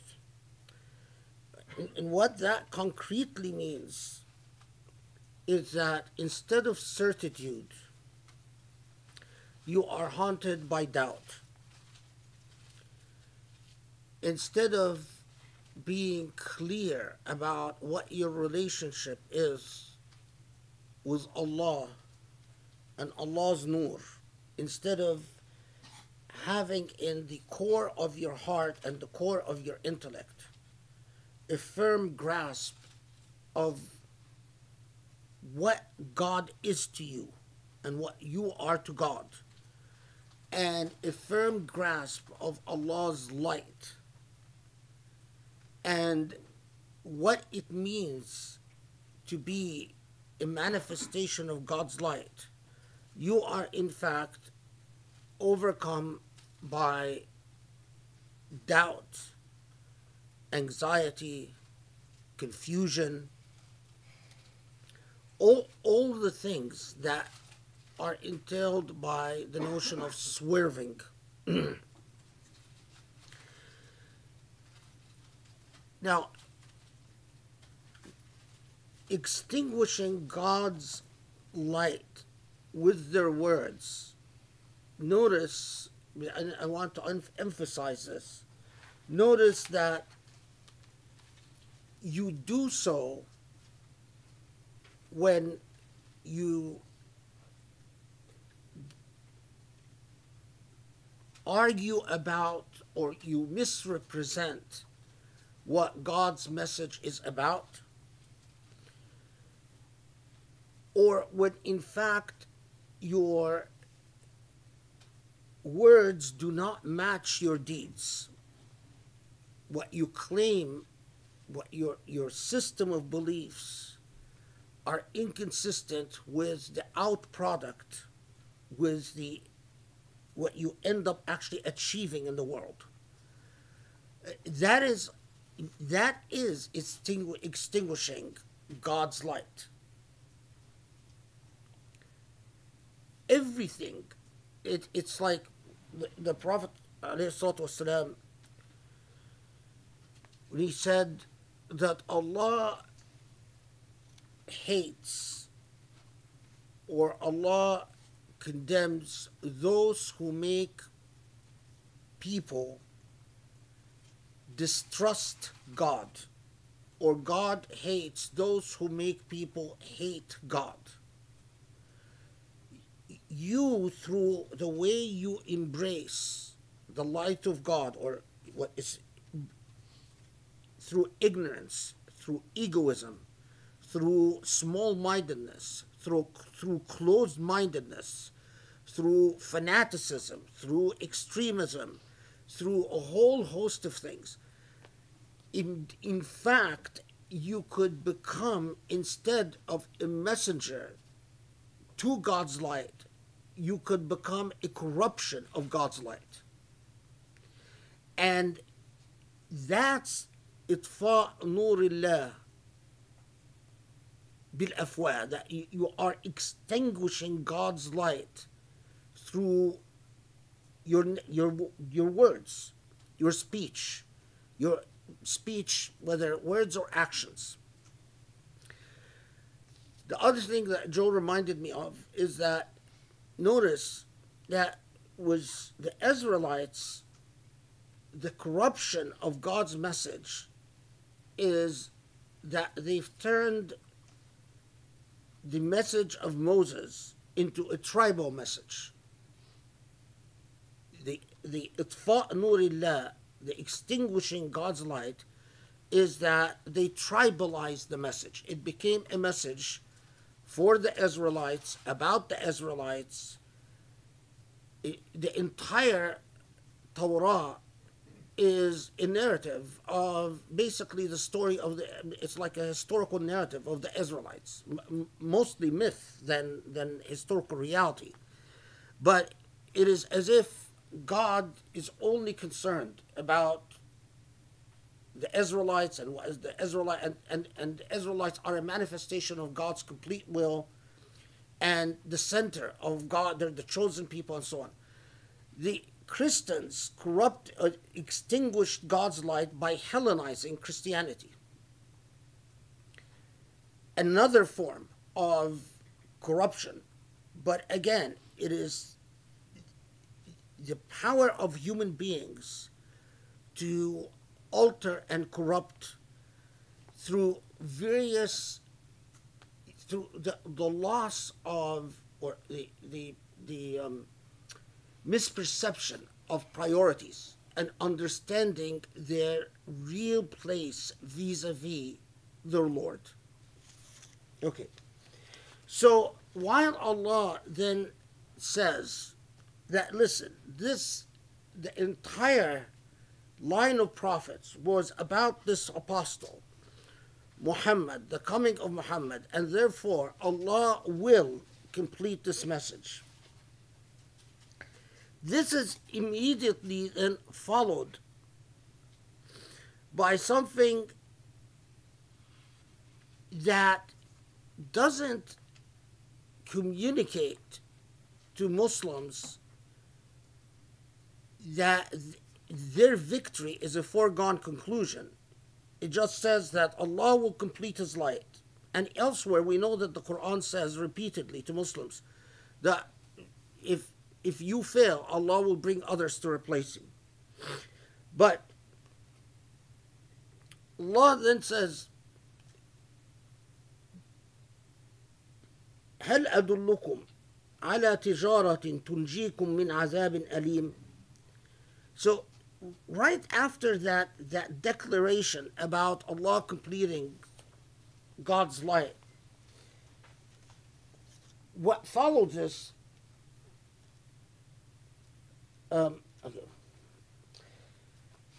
this is Muhammad Asad's translation again. O you who have believed or who have attained to faith, shall I point out to you a bargain that will save you from a grievous suffering in this world and the life to come. In this world and the life to come. You are to believe in God and God's apostle, and to strive hard in God's cause with your possessions and your lives. This is for your own good if you but knew. If you do so, God will forgive your sins, and in the life to come will admit you to gardens through which running waters flow, and into goodly mansions in those gardens of perpetual bliss. That will be the triumph supreme, and will grant you another thing that you're dearly, and withal, God will grant you yet another thing that you dearly love, succor from God in this world, and a victory soon to come. And thereof, O Prophet, give thou a glad tiding to all who believe. Okay, so Allah reminds them that this is ideal. If you believe, and if this belief is confirmed or affirmed, وَتُجَاهِدُونَ فِي سَبِيلِ اللَّهِ بِأَمْوَالِكُمْ وَأَنفُسِكُمْ, that you commit yourself to ijtihad in which you exert yourself and your possessions. So everything about who you are and your possessions are committed to this cause. And ذَلِكُمْ خَيْرٌ لَكُمْ إِن كُنتُمْ تَعْلَمُونَ. And this indeed, if you only knew, it is what is good, it is what is for your own good, that this path of sacrifice, although you might perceive it as against self-interest, is in fact, is precisely for your own good.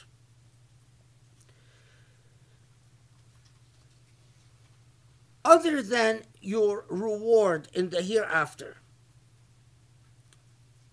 then وَأُخْرَى تُحِبُّونَهَا, there will be another thing that Allah knows you covet, you would truly love.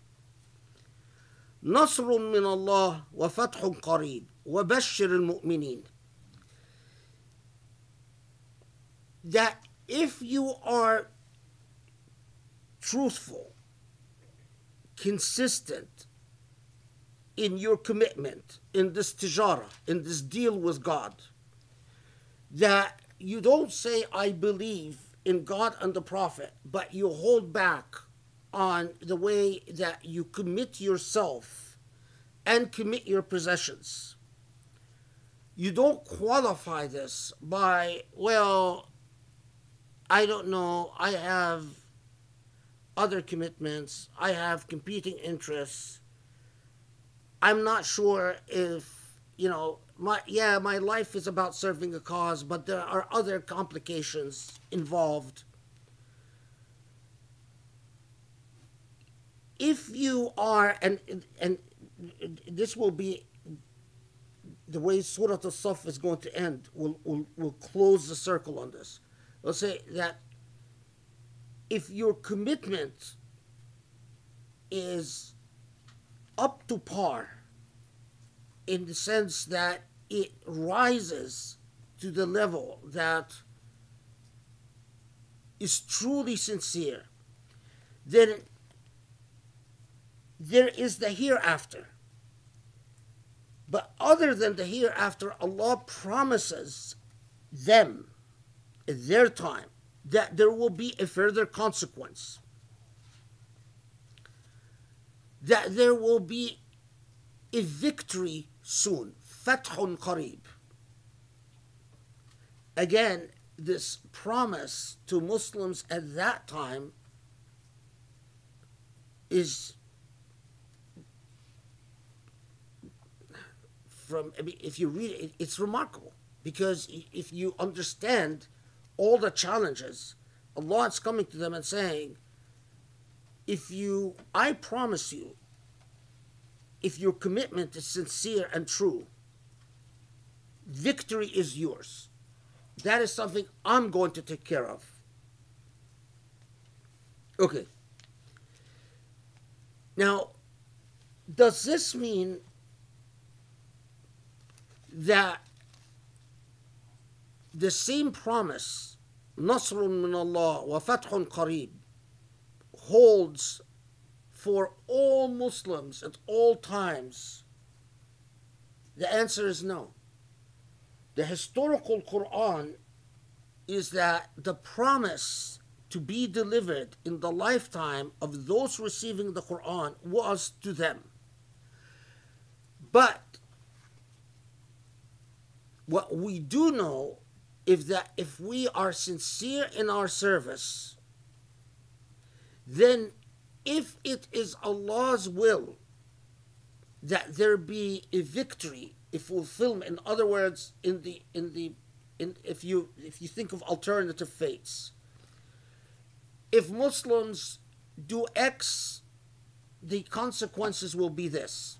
If Muslims fail in doing X, the consequences will be that. That if Allah has a victory in the possible fate of things, that is what will materialize. Not necessarily in our lifetime, not on our time, but on God's time. You are not being asked to believe in Nasr min Allah wa Fathun Qareeb in your historical moment. You are only required to believe in the tijara rabiha ma Allah, that if you do your part, Allah will do Allah's part. Now, why is this important? Because often you find so many Muslims, if they believe that they are committed and sincere and they don't get the results they want, they despair. But that's precisely the wrong dynamic. It is not on your time. You don't control this world. You are asked to uphold the ethics of the process itself. That if you say you believe, your actions be consistent with your belief. That you are part of pushing forward Allah's light. That you are not part of promoting the darkness. You are part of promoting the light. which is a very heavy responsibility. Because if you are promoting stupid religion, you are part of promoting the dark. If you are sitting there and saying women cannot go to school, as the Taliban are doing, you're part of promoting the dark. If you're sitting there and turning God's religion into, turning God into a tyrant who is entirely unreasonable and entirely incomprehensible to human beings, you are part of God's darkness, not God's light. You are part of the darkness, not God's darkness. The darkness. Because what you're representing makes people repulsed by religion, not drawn to religion. Now, if you uphold and critically that you are a people who do not say one thing, you do not talk about this, it's not about that, oh, small promises. It's about, for instance, you don't sit there and talk about how in Islam there is justice, but the way you conduct your life doesn't have the semblance of justice. You don't sit there and talk about how in Islam the dignity of human beings is honored, but the way you conduct your affairs, you don't honor the dignity of human beings. You don't sit there and talk about how in Islam God loves those who seek knowledge, but you yourself don't honor knowledge, meaning that you have medical doctors who pretend to be fuqaha and fuqaha who pretend to be medical doctors. That's dishonoring knowledge. You as human beings, you must be fully responsible for what comes out of your mouth and what your declared beliefs are, and nothing corrupts God's message as if you sit there and you talk till I don't know when, God honors women, Islam honors women, Islam protects women, Islam liberated women, but then we discover that you marry and divorce women like a lot of imams do, left and right. You treat, that's precisely what the moral challenge that this surah puts right center and stage. If you are like that, then you are precisely like those who corrupted the message of Musa and those who corrupted the message of Isa. Now you are among those who are corrupting the message of Muhammad alayhi salatu wassalam. So now notice how this surah closes. يا أيها الذين آمنوا كونوا أنصار الله كما قال عيسى ابن مريم للحواريين من أنصاري إلى الله قال الحواريون نحن أنصار الله فآمنت طائفة من بني إسرائيل وكفرت طائفة فأيدنا الذين آمنوا على عدوهم فأصبحوا ظاهرين. Okay. Again, it addresses itself to those who say we believe. Those who say, Ya ayyuha alladhina amanu, those of you who say you believe. So, Kunu ansar Allah. Muhammad Asa translated as be helpers in the cause of God. No. Kunu ansar Allah. It's not be helpers. It is stand for the cause of God. Ansar are those who give a victorious aid. Those who stand with you are your Ansar. It's not just those who help you, but those who stand side by side next to you are your Ansar. Okay, so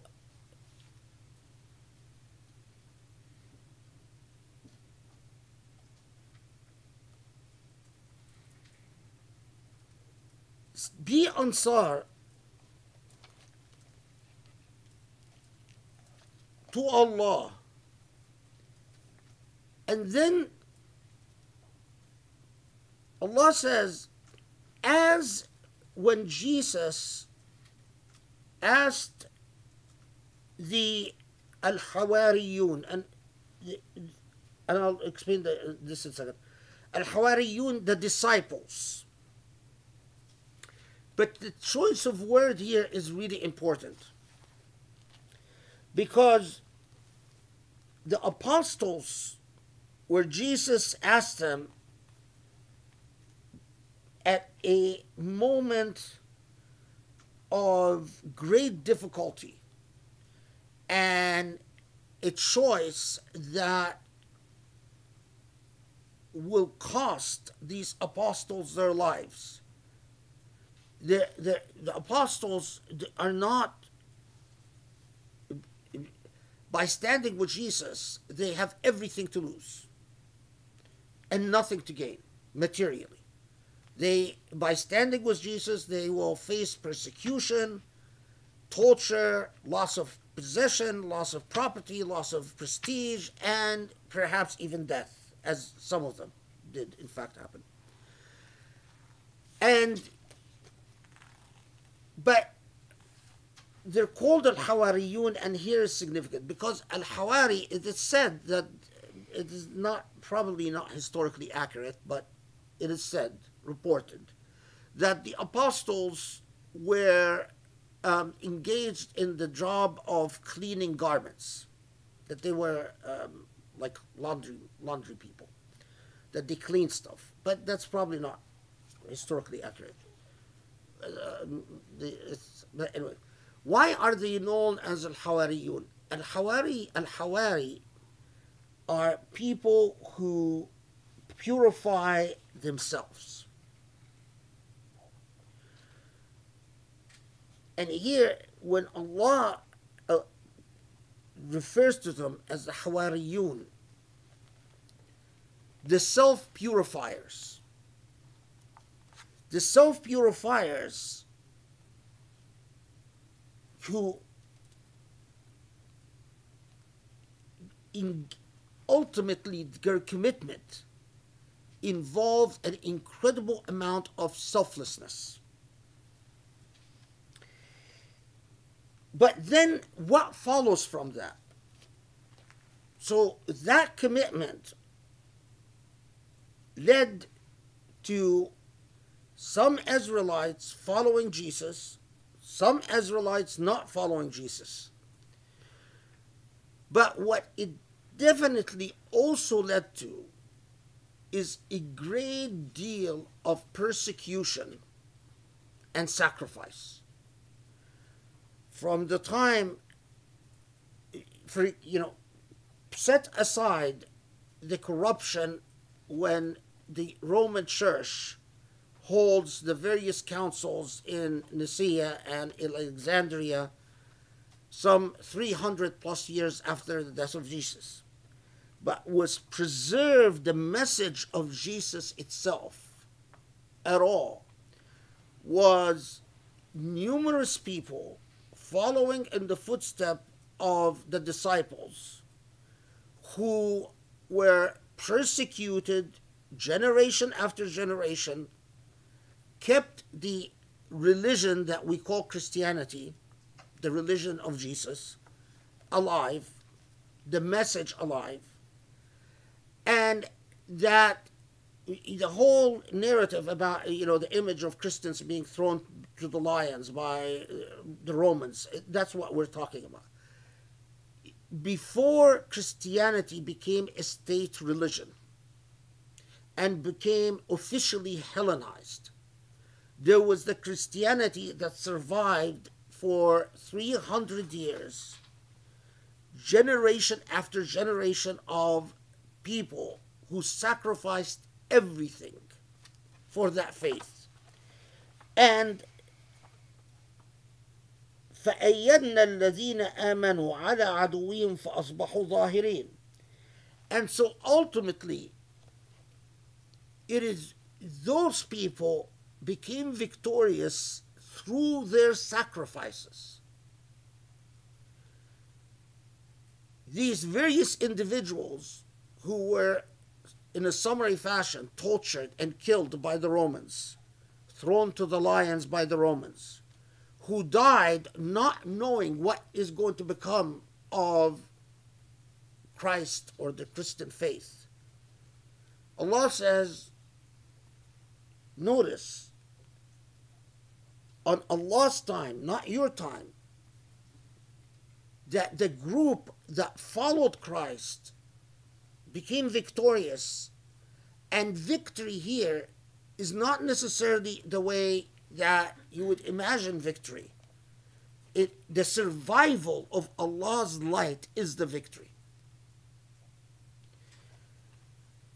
So, clearly, Muslims understood that Allah is not telling them to become Christians. So Allah says to them that those who followed Christ became victorious, but they understood that Allah is telling them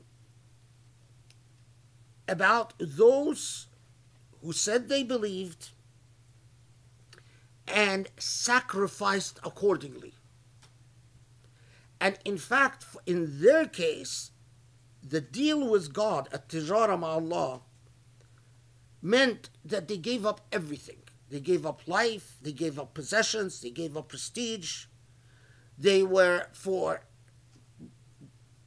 the longest time, were completely excluded from the temple, were completely excluded by the rabbis from even any association with the Mosaic tradition, the tradition of Moses, were seen as complete heretics and were targeted systematically for a few centuries by Romans. But the sacrifice is what kept the light of God alive.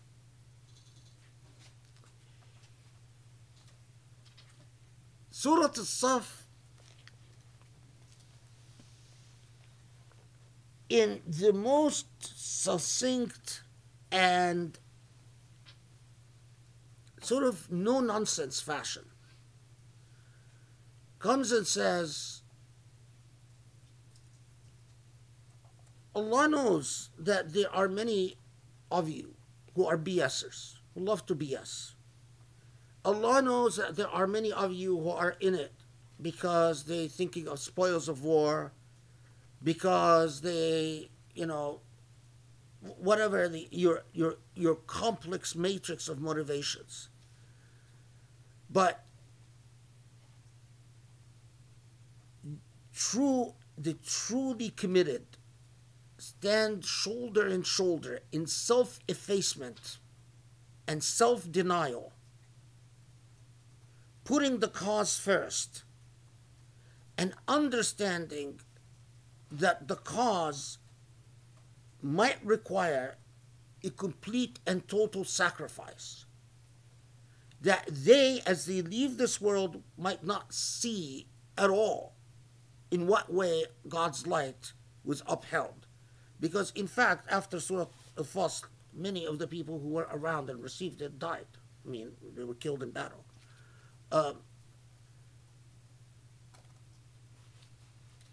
And after Surah Al-Fasl, it became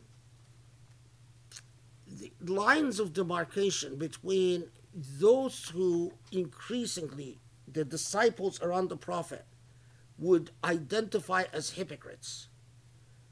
And the line of demarcation who became increasingly labeled as the hypocrites became more stark, because those who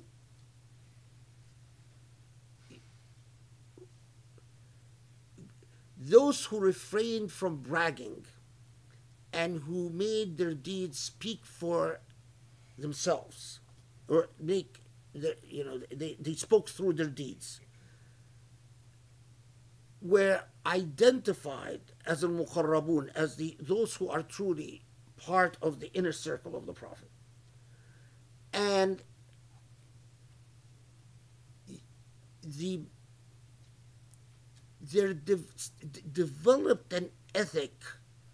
Although Arabs loved bragging poetry, I mean, it was an ingrained part of Arab culture that you brag.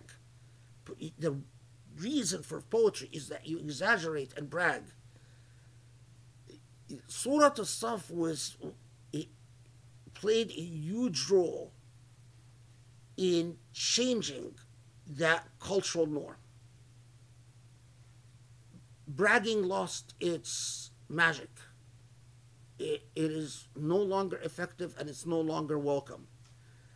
And okay, let's see if I forgot anything.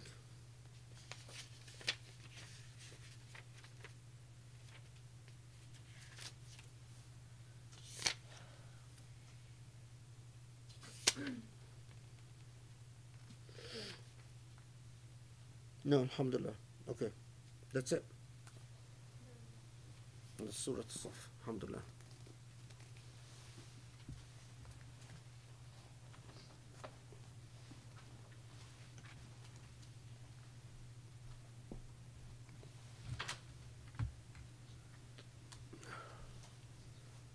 And the dhikr is verse 2, by the way. Alhamdulillah, I think we're 5 minutes from Maghrib, so I just wanted to say, like, Sheikh here recently was saying that as we're getting into this sort of last home stretch of the surahs, now we have fewer than 40 to complete before we actually have finished the entire Quran. It's like that last home stretch, and he starts thinking about like the weight of the accountability and what we know. And I feel like sometimes like this surah was so powerful and so it just silences you, because you feel like what can I possibly say after that. And I know at the break some people were saying, I feel like this surah is speaking directly to me, but it speaks directly to all of us, and it's like a message that is it's so penetrating that it just like part of you just wants to kind of crawl into a cave and just like, okay, I don't want to talk to anybody. I have to think about all the things that I do, that I've said, that I haven't actually done, and so there are certain surahs. This is one that I feel like it just silences you. It makes you really ashamed and sort of it makes things so clear and so truthful, and just like, okay, like even with Surah Jummah, it was penetrating in that it's like, okay, I could see myself sitting and listening to the Jummah and feeling like, okay, I need to go because I can hear the drumbeat of the caravan and I have to go buy stuff for my family. That was very like phase one, like, yes, I could see myself do that. This surah today was like, boom, okay, what do you say? What do you really believe? What you call yourself Muslim?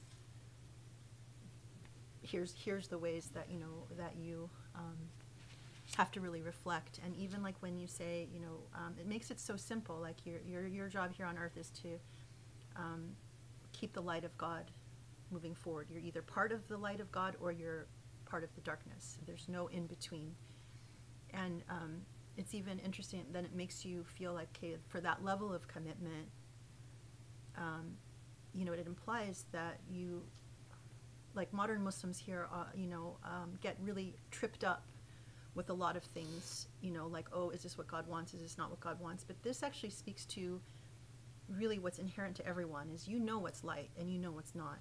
So strip away the law, strip away the technicalities, strip away all the the BS that we can confuse ourselves with. But do you know what light is? And are you willing to do what you need to do to move it forward and sacrifice? And it's not easy, but I think these are the types of clarifying surahs that just really, they're so humbling and so powerful. And so, for me, I'm so grateful, and I'm sure I speak for everyone here and everyone who's watching, that this is really such a gift, and thank you so much for sharing this knowledge and wisdom and gift with us, because I imagine that this is not the message that other people find when they read this surah. So I don't know, I want to ask you kick off the Q&A obviously with a question about your engagement with this surah, but I don't know if you want to start there or if you want to take a break and then have us pray Maghrib and then we can come back. Is it Maghrib yet? 1 minute. It's 1 minute. Let's pray Maghrib and then. Okay, and then we'll come back. So in the meantime, if you have a question, please send it through the chat, and then we can start in the Q&A when we come back, inshallah. Okay, thank you. Okay, Bismillah ar-Rahman ar-Rahim. I hope we all had a nice little moment to cry and collect ourselves after.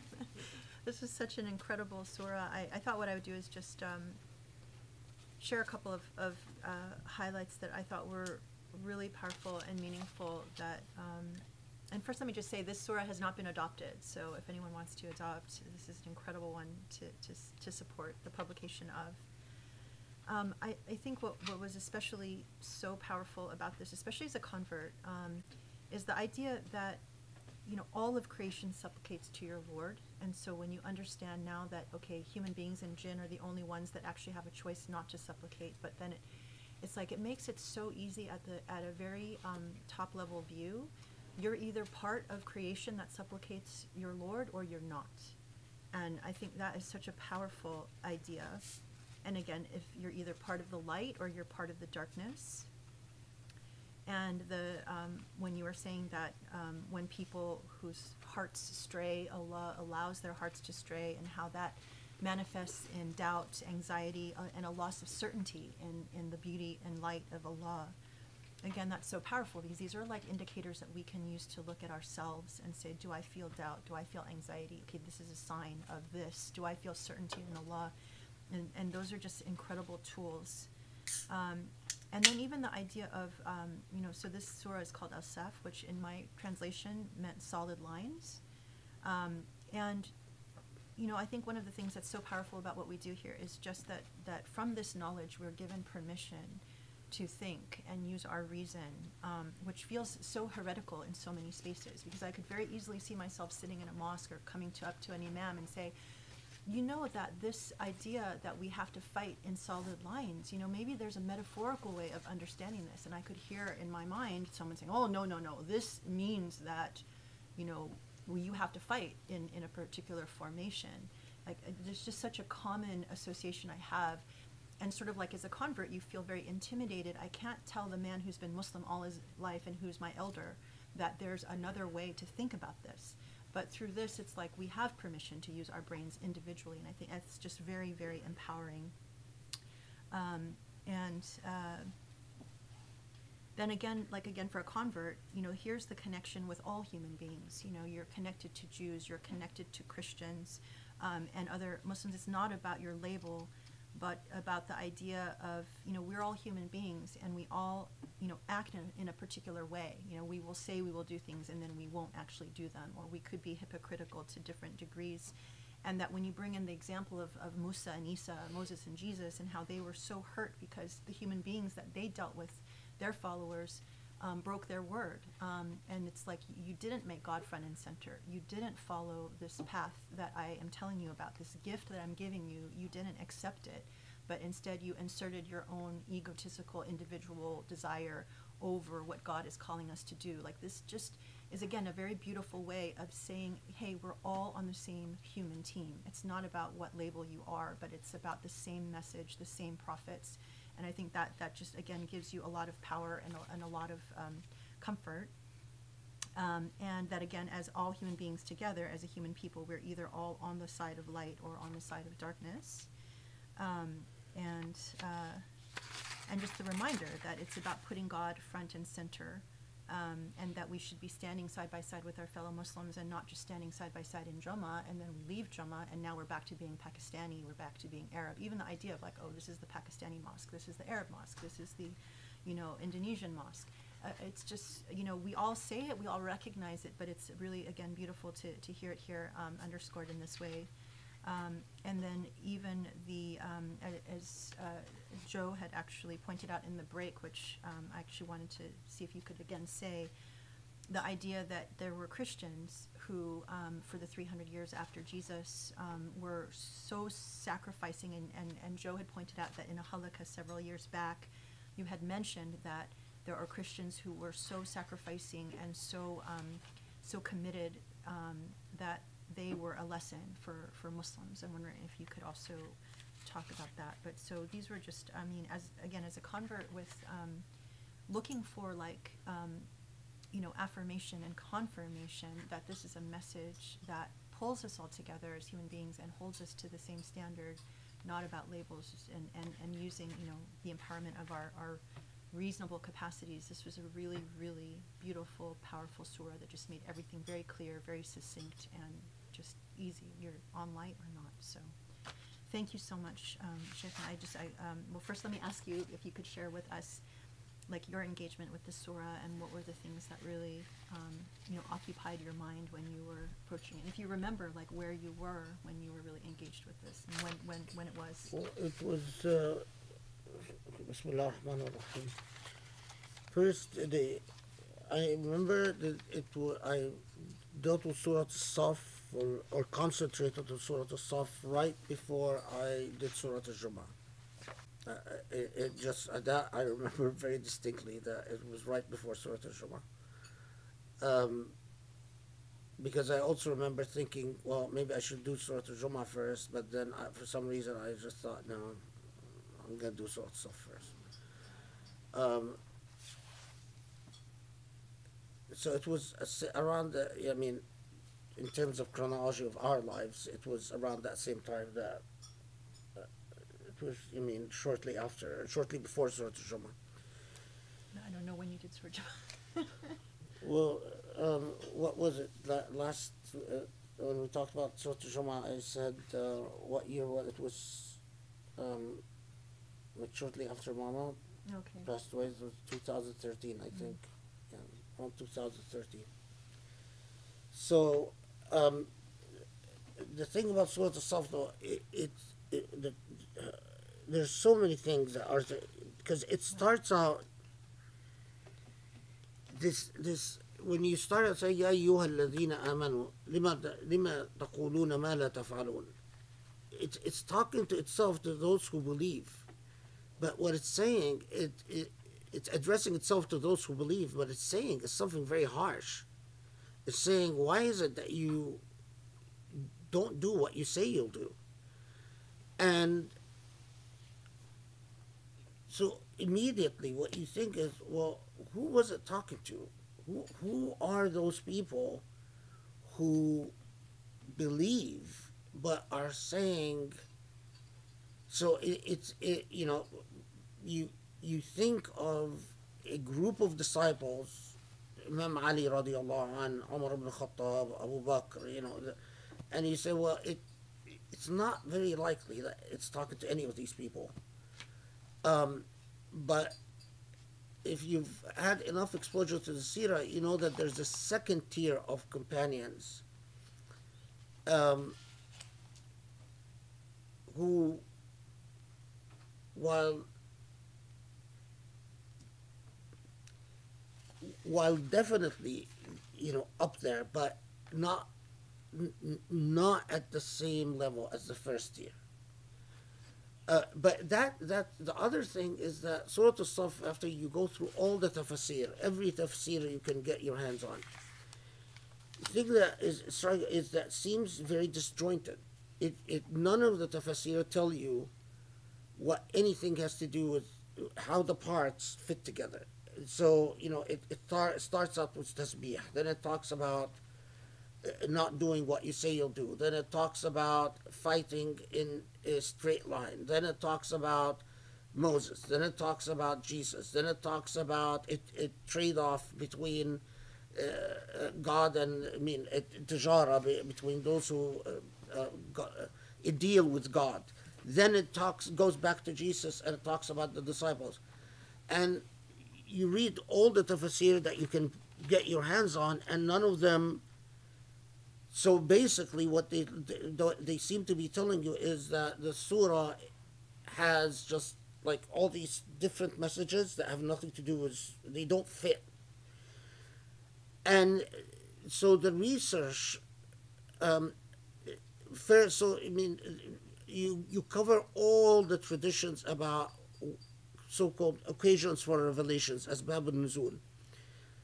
And none of them seem to, the idea that people wanted to ask the Prophet what was the best thing, what was the most beloved thing to God, and then that the idea that it was about the Battle of Uhud. The people who ran away in the Battle of Uhud were hypocrites. I mean, or those who withdrew, who was 1/3 of the army before the battle began.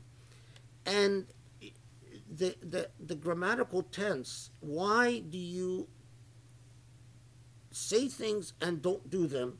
It's not the past tense. It doesn't say, why did you act in a way different than what you promised me. It says, why is it that you continue saying things that you don't do? And how does that fit with tasbih? And how does that fit with standing as a Saff? And how does that fit with Moses? And how does that fit with Jesus? And how does that fit with the way that the surah closes? And this is when you do your homework, you read everything, you look at all the traditions that you can get your hands on, you investigate everything, and then you take it and then you pray on it. And this surah, because I was very worried that this is going to be the surah, and I remember this very distinctly, this is going to be the surah that proves that my methodology is wrong. That it's going to be the surah that actually tells me, no, there is no thematic unity to the surah. I was very worried about that. And I was like, pleading with Allah, Allah, let me see the truth. Because if I'm wrong, maybe this will be the surah that tells me I'm wrong.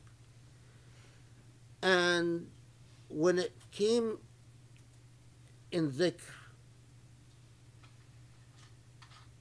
once I saw it, I saw the surah as if I was seeing a picture. As if someone has diagrammed the surah in my mind. I was seeing all the ayat in light and all the connections of the ayat to one another. And once I saw it, I couldn't erase it from my mind. I knew exactly why God was, what's the connection between saying something and doing something else has to do with standing shoulder to shoulder. I knew exactly why, what the khizlan, the disappointment of Moses in those who failed to deliver on their promises. Everything connected. And then I went back, once that happened, I went back and reread all my notes again. And they fit like the pieces of a puzzle perfectly. It was like, you're hard of hearing, and you're hearing often the way my hearing feels these days, where you catch one word and you miss 10. So you're listening to a symphony and you're catching, a tune, but then missing all, and then somehow you put on hearing devices and you actually hear the entire symphony now. And you say, oh my God, yeah, now it makes sense. So this is how it felt when I went back to the notes. And I read all the notes again. I said, how could it possibly be that I didn't see it? It's so obvious. It's obvious why it was called Surah Saff. It was obvious why everyone that commented, that interacted with the surah, interacted the way they interacted with it. It was obvious why it ends the way it ends, with those who purify themselves. And it's also obvious, which connects to this issue, that those who followed Jesus until the Roman Empire, until a Roman emperor through his wife or whatever, the story, there are many different versions to the story, but anyway, that basically before it's adopted as the religion of an empire, what is astounding is that not those who followed Paul, because the followers of James were far more numerous than the followers of Paul. Paul is a later Roman invention, much later Roman invention. I mean, sort of the Pauline Christianity was adopted with a lot of glee by the Roman Empire. But James and John the Baptist and his relation to Jesus, the amount of incredible sacrifice by people who knew that by affirming the truth of the message of Jesus, they're going to be tortured to death. And they continued to do it without armies, without battles. But here's the thing, they often went to their death shoulder to shoulder. If you read enough of the history of martyrhood of the early Christians, they would go to the Roman arena and be consumed by lions as they stood shoulder to shoulder. And these were people who did what they said. They said, we believe, and they said that this belief means everything. It means more than life itself. And although they had no hopes of raising armies, they have no hopes of winning victories, they had no hopes of, they just went to their sacrifice to uphold the principle. There is no way they could have imagined that decades later, a couple of centuries, more than 2 centuries later, that somehow this is going to become the religion of an empire. But it kept, Jesus would have ended up being like many other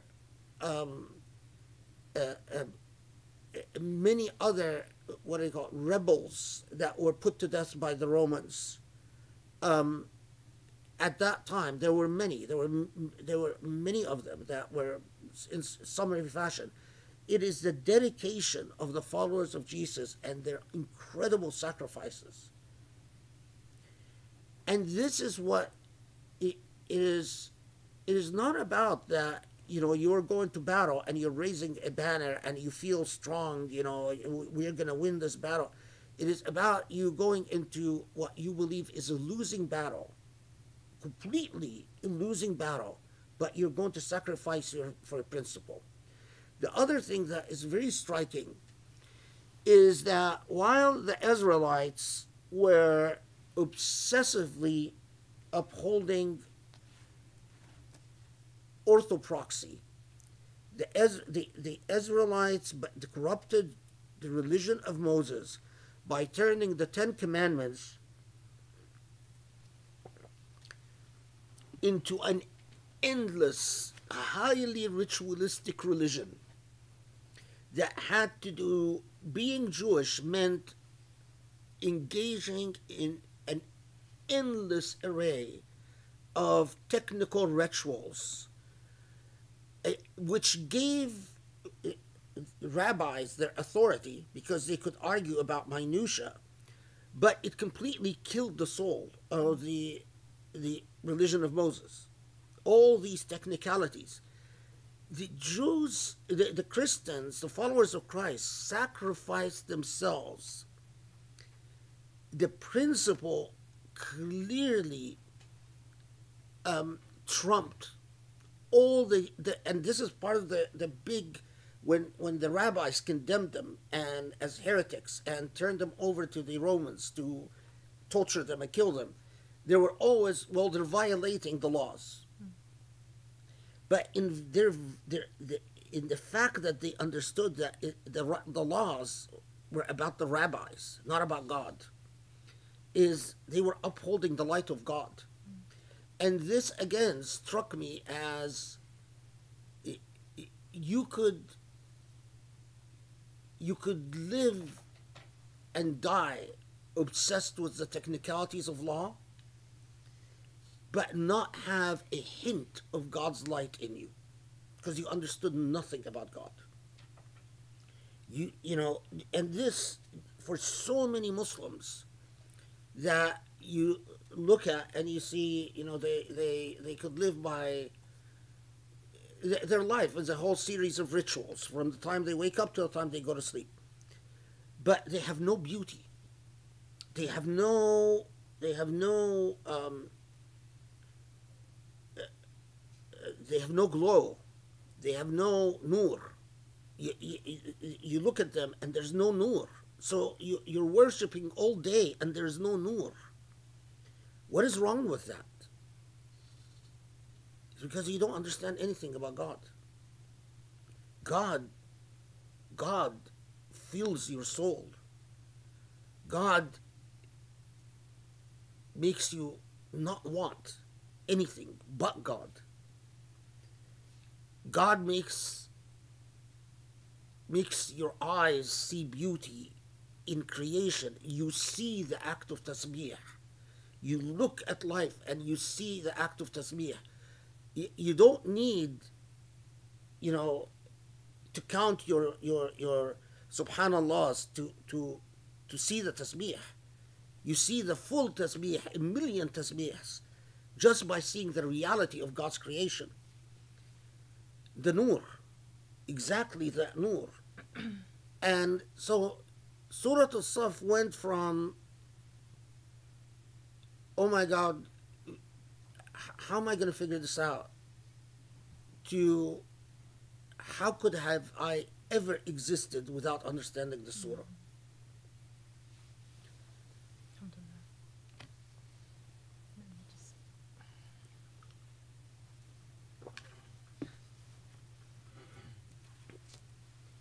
Let me ask this follow-up question from Enjam because we're on the topic. Assalamu alaikum, Sheikh. Jazakallah khair for this beautiful explanation of Surah Al-Saff.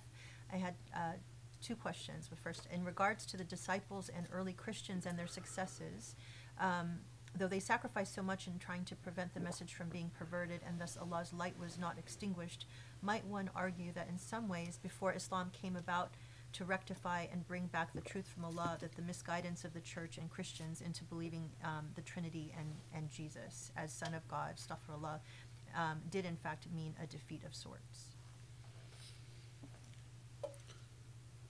Well, yes and no.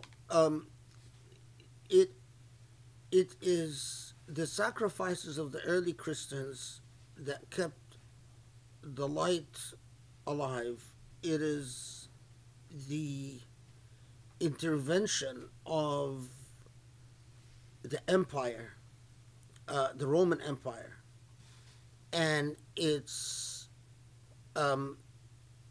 racialization of Christianity, because part of Hellenization of Christianity was it's taking it out of its Eastern context to its Hellenized, Romanized context, which was a corruption. Now, but subhanAllah, note that if this had not happened, clearly there was a plan that Allah had, because Jesus tells them that there is an apostle that's coming, and that this apostle is the final apostle, and tells them that this apostle is going to establish the truth. So now these are the questions we just cannot answer. Did Jesus know? Did God tell Jesus that your message is going to eventually be corrupted? You know, how does God knowledge relate to voluntarism and determination? You know, these are very complicated questions. Did God decree the coming of Muhammad ﷺ because God knew that eventually Christianity would be corrupted in this fashion? These are very hard questions to answer. My sense is that yes, God did know, and that but God's knowledge does not in any way take away from the the value of the sacrifice. I mean, the fact that God knows that there will come a time when um, the original Islam, where is the original Islam?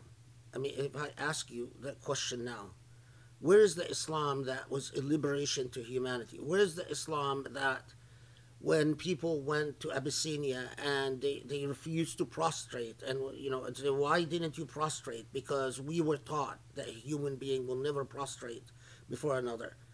Where is that Islam when today even the issue of slavery is obfuscated and confused in the minds of Muslims? Where is that Islam where instead of becoming a light unto human beings, I'm not sure what we even stand for anymore. Now, does this mean we were defeated? That Islam was defeated? I don't think so. It just means that in the cycle, in the progression of history, this is the stage we're in. And it means that human beings failed, but God's will be achieved. God's will be accomplished. I would like to believe that God's will be that Islam will be victorious again, with us or without us. Whether it's the immigrants from Egypt like myself, or the immigrants from Pakistan who do it, or whether it is British converts and American converts who are going to do it. I would like to believe that, but whatever Allah's will is always victorious. Whatever it is, even if it is not. The only issue that I have to worry about and you have to worry about is that I and you are successful in relation to Allah's will, meaning that we do our part. That when we meet Allah, we don't fail that test of. And someone like I imagine. I mean, this is what's really scary: is that the more you know and the more you study, the more your accountability. So someone like me, well, I give you the opportunity to read all these books, and it's very scary to think of, did I really rise to the standard of being a Muslim scholar?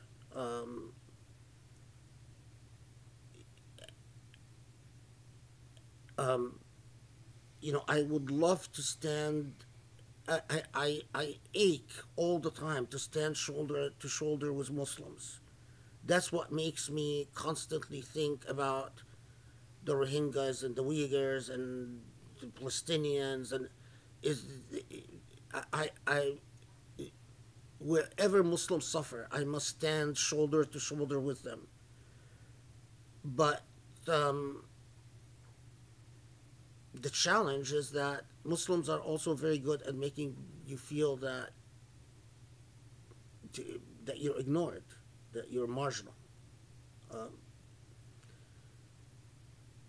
You just have to be like, precisely like these images of those martyrs. You adhere to the principles. If you have to go to the lion's den and be eaten, so be it. And the hardest thing is that you must make these sacrifices with a smile on your face. You can't whine and you can't complain. You can't go sacrifice and, gripe and complain all the way to the lion's den. That doesn't work either. Okay. Anila gave me permission to ask her question, so I hope I do it justice. In this surah, when we're being told to sacrifice everything, go to the lion's den, or basically put God front and center, put everything, our wealth, our everything. Practically speaking, for us in our time, like, what does that really mean? Like, should we, like, give all of our money, give all of our effort, like, when you're thinking in terms of like, okay, well, I have a mortgage, or I need to save for my child's education, or, like, are we supposed to be destitute in this process, or how do we balance this call to support light with the modern demands of the day? Well, okay, so there are, at a bare minimum is what is the zakah, but that's the bare minimum, right? And that's a very small amount if you think about it. 2.5% on what's saved for, or, annually. It's ما يحول عليه الحول, for what you have for over. Beyond the zakah is the sadaqah that that the sunnah of the Prophet ﷺ established as regularly paid by Muslims at his time in order to support the Islamic cause. And how do you translate? How much what's the percentage that it comes to? Yeah, the 20. Yeah, so it's khums is 20%. So it's the 20%. If you can satisfy the rights of your children have rights, and their rights are to be fed and clothed and go to get a good education, but their rights do not include that you have to make sure that you buy them their home, to buy a house for them so that they don't have to worry about buying a house. It does not include that you have to buy them an expensive car. It does not include that you have to buy them the best clothes and the most expensive clothes. So the 20% is what at the sunnah. It's a sunnah that we all are very good at ignoring. I mean, it's amazing that you hear Muslims all the time talk about follow the sunnah of the Prophet. Sunnah of the Prophet is you do a number of tasbihs after this salah and this salah. Well, how about the sunnah of the Prophet, 20% of your income? Oh, that we never talk about. It's just, we are hypocrites to the core. Our hypocrisy is sickening. Because there's a lot of disagreement about the number of tasbihs of the Prophet did after this salah or that salah, but there's practically no disagreement about the 20%. You owe the 20%. You satisfy your needs, not your luxuries. And then the 20%. Now, if you want to even have a more secure deal with Allah, if you want to be like al-Hawariyun, notice like Surah Saff what it tells you. If you want to be like the disciples of Jesus, like the disciples of Muhammad, because Muhammad himself had his own Hawariyun. Now the disciples, the Hawariyun, if you want to have that status where you basically, you're making a deal with Allah that in the hereafter, I don't want to be one of the commoners. I want to be one of the Hawariyun, the truly who purified themselves. Then you hold nothing back. Then you exceed the 20%. Part of the seerah is the Prophet ﷺ, when you study his seerah, when it came to his Hawariyun, his true disciples, he never prevented them from donating everything. When it came to less than the Hawariyun, when they would want to exceed the 20%, it's as if he's saying, I know you can't handle it. No, limit yourself. But the calamity is modern Muslims, especially Sunni Muslims, have somehow, while they have been taught to obsess over the minutia, and like Jews, exactly like the Jews, over ritual, all the minutia of ritual, they turned sadaqah and zakah into one. So whenever the Quran talks about sadaqah, they read it in their mind as zakah. So they think that all they owe is this 2.5% on whatever they have saved for over a year or a year or more. No cause is victorious with such a minimal amount. No cause. Can you imagine 2.5% to take care of all the Muslim refugees in the world, to educate all the Muslims who need education, to respond to Islamophobia, to gain power in the halls of Congress, to create think tanks that, a think tank in Britain turned British government decisively far more racist, but a well-funded think tank. 2.5% doesn't do any of that. Any of that. But that's what Muslims do. It is mind-boggling. It is absolutely, لِمَ تَقُولُونَ مَا لَا تَفْعَلُونَ. And that's precisely why anthropologists like Karen Leonard and others who studied Muslims in the West said that Muslims in the West are the least philanthropic minority. Their wealth, in proportion to their wealth, they are the least philanthropic minority. The Surah Saff embarrasses us because it comes and says, all of you Muslims, you love to talk about how this society, non-Muslims are materialistic and capitalism and colonialism and ism, but you're hypocrites.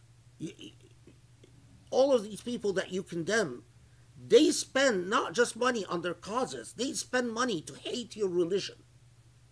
They spend millions of dollars to attack your religion, not even to uphold their religion, not even just to spread their religion, to just malign your religion. And you are the most materialistic religious group on the face of the earth. And it's time that we confront that. We are the most materialistic religious group on the face of the earth. I was telling someone recently, when I joined UCLA, Indian studies, we had an India studies program, was not controlled by Hindu funds. During the time I started, in the past 20 plus years that I've been at UCLA, I've seen Hindu families donate so much money to that program at UCLA that now Indian studies is completely controlled by Hindu nationalists. No one can be hired, can be even invited to give a lecture at UCLA that would speak positively about Muslims in Indian history. Because all the funding is by Hindus who want to support a narrative that everything Muslim in Indian history was evil. Pakistani studies, worthless. Not even on the map.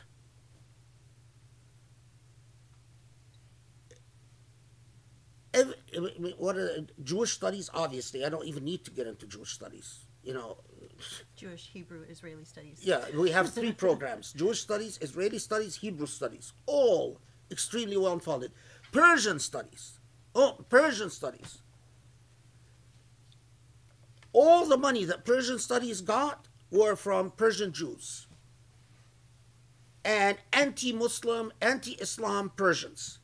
So now Persian studies at UCLA never talks about Persia after Islam.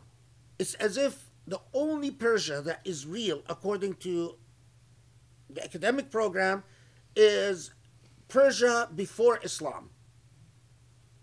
This was wealthy Persians who donated a lot of money and made their preferences very clear. Islamic studies engaged the Muslim community in LA, which is an extremely rich, in Orange County in LA. All they managed to raise all they managed to raise in 20 years, this is including me as the chair of that program for 10 years, is enough to have a conference, a symposium once a year. Not even chairs, not fellowships, not postdocs, just enough to have a worthless symposia where we invite a few professors and invite them, and we can't fly them internationally because we don't have enough money for international flights. It has to be local within the US. No first class, it has to be economy, and a very modest honorarium. Very modest. So you can imagine how little the sum of money. Okay, you tell me. Do I need to say anything more? You just want to shoot yourself.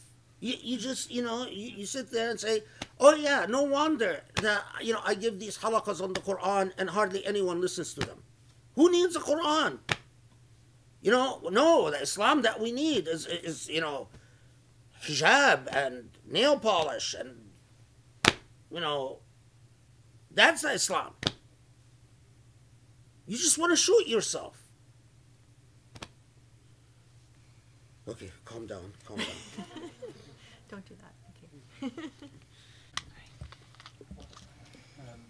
So the beginning it says that God loves الذين يقاتلون, and I'm wondering why specifically. I mean, if the charge is for a broader commitment and standing shoulder to shoulder, was it because at that particular time one of the biggest challenges to Muslims was the sacrifice of actually engaging in battle, and because it's after Uhud, I'm wondering kind of like what was going on, specifically why this verb was chosen. Yeah, that's a good question, because Can you repeat the question? the question is why, when it said you stand shoulder to shoulder, that it said yuqatilun, fight. It used the word fight. While you notice that later in the surah, it says yujahidun fi sabilillah. They not fight but do jihad. And because as Rami alluded to even in the question itself, is that the biggest challenge at the time was that you are the thing that people had the hardest. These were not professional soldiers. These were not people who were drafted in the army and trained. These were merchants. I mean, this is what some, yes, true that they bragged about their furusiya, their ability to ride a camel or ride a horse and hunt, go after a fox. But even a lot of their hunting was done with the use of hawks, so you're not actually using arrows and spears, but you train a hawk to go after a so when the call for the thing that they had the hardest time with is, if we go to battle, and you see this in subhanallah, I mean, when you start actually delving into the history, you see how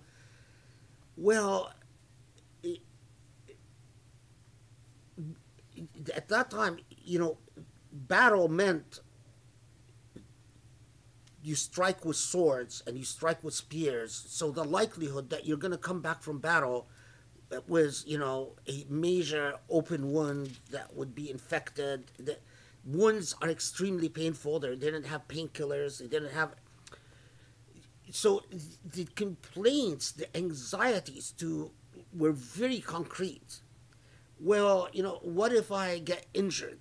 And what if I get hurt and I'm paralyzed? What if they would worry about the amount of agony that being struck by a sword or hit by a spear or penetrated by an arrow. I mean, subhanallah, it's like as if the thing if there's poetry that says, if I fear not, that I fear not the strike of a sword that kills me, but I fear the strike of a sword that lays me in agony. On the so, and so that was the most immediate challenge is to, but while you're presented with that image, يقاتلون في سبيل الله, as if they are a single solid row, that is then expanded later on in the same surah when Allah says يجاهدون في سبيل الله. That, so it's as if it starts with the, and this is, by the way, typical of the Quranic style. It starts by addressing the historical circumstance, but in the course of the surah, it generalizes the historical circumstance to the normative moral lesson. So that it transcends the historical circumstance. This is why those who ignore the history are often doing something quite unfortunate with the tradition, because they miss the subtlety of the Quranic message, of how it teaches you from the historical example, but it doesn't teach you so that you repeat history. It teaches you so that you derive the moral lesson from the historical example.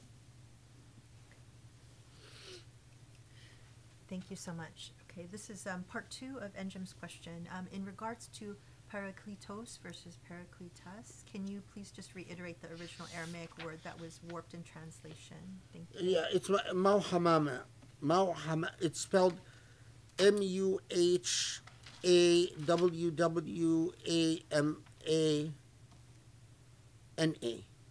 Mawhamana. Hamana. Am I remembering this right? Yeah, it is Mahamana.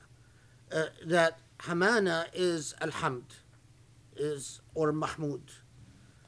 Maw is always, it's a continuing verb. The always praised, or the always in a state of praise. And which one, parakletos or parakletas was the... Parakletos is changed? what's in the Gospel of John, but it's supposed to be parakletas, the praised. Okay. All right, good. Okay. All right, so next question is from Reem. You stated the opinion that Friday congregational prayer is obligatory for women. I agree, but the vast majority would not. It seems that the basis of the opinion that women are exempt from Jummah is a hadith that alleges that the Prophet ﷺ said, Friday prayer with a congregation is a duty binding on every Muslim except 4, a slave, a woman, a child, or an ill person. Is it common that a clear obligation from the Quran would have exemptions created by hadith? And then also, I apologize if this has been addressed before, but how would the Sheikh respond to claims that the hadith above is authentic and creates a basis to exempt women from an obligation to attend Friday congregational prayers? Yeah. Can hadith create an exemption in the Quran? I mean, this is a huge usuli disagreement, or usuli matter. Usuli meaning in the field of usul al-fiqh.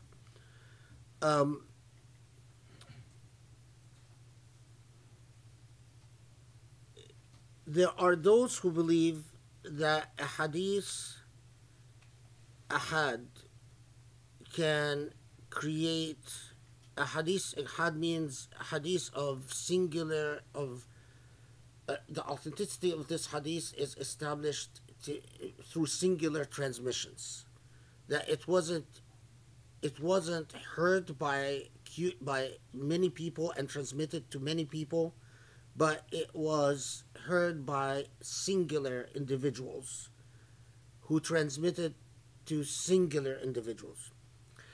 And some schools believe that such hadith can create an exemption to the Quran. I don't follow that school. I look at the nature of the exemption. is it, if the nature of the exemption is creates an issue in what we would call public law. So, in other words, is creating an exemption that concerns Muslims in general, all Muslim women. And yet, those who say they heard it from the Prophet are just a few individuals. That doesn't make sense. How the Prophet is going to come and say, oh, no, don't understand the Quran this way, but only informs just a few individuals, and especially when these few individuals are not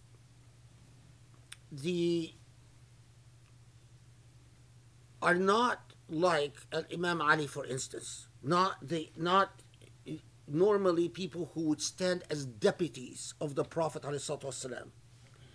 So this is very important. So this hadith, which is of an ahad nature, but even more than that, this ahad hadith, is not just that it was of singular transmission, but it is a hadith that has, in all those who reported it, has had problems in links, meaning that in its chain of transmission, someone who didn't meet someone else is in the chain of the transmission. So someone who didn't, for instance, someone says, I heard from X, heard from Y, but X and Y never overlapped geographically or chronologically. So they might have actually never existed and so that chain, that problem in the chain is in all the different either a chronology problem, either a time problem, so on. So that's the other thing. Then add to this the fact that the practice of early Muslim is inconsistent with this hadith. So when we look at the actual seerah, we look at Ahlul Bayt, and for me, it is very important what Ahlul Bayt were doing, because this is the family of the Prophet. This is the ones who are very close. And we see constantly reports that the women of the family of the Prophet would go to Jum'ah, would attend to Jum'ah, and only stopped attending Jum'ah when the Umayyads arose to power. The political motivation is clear, that they think they're entitled for their place at Jum'ah until the political system became hostile to them. And I know exactly why they stopped attending Jum'ah, because once the Umayyads came to power, they regularly cursed Imam Ali in Jum'ahs. And the women of Ahlul Bayt will never attend Jum'ah as Imam Ali is being cursed. And that was the law. That everywhere the Umayyads decreed that Imam Ali has to be cursed on Manabir. So that is another really important consideration for me. Now, in addition to Ahlul Bayt, we also then have,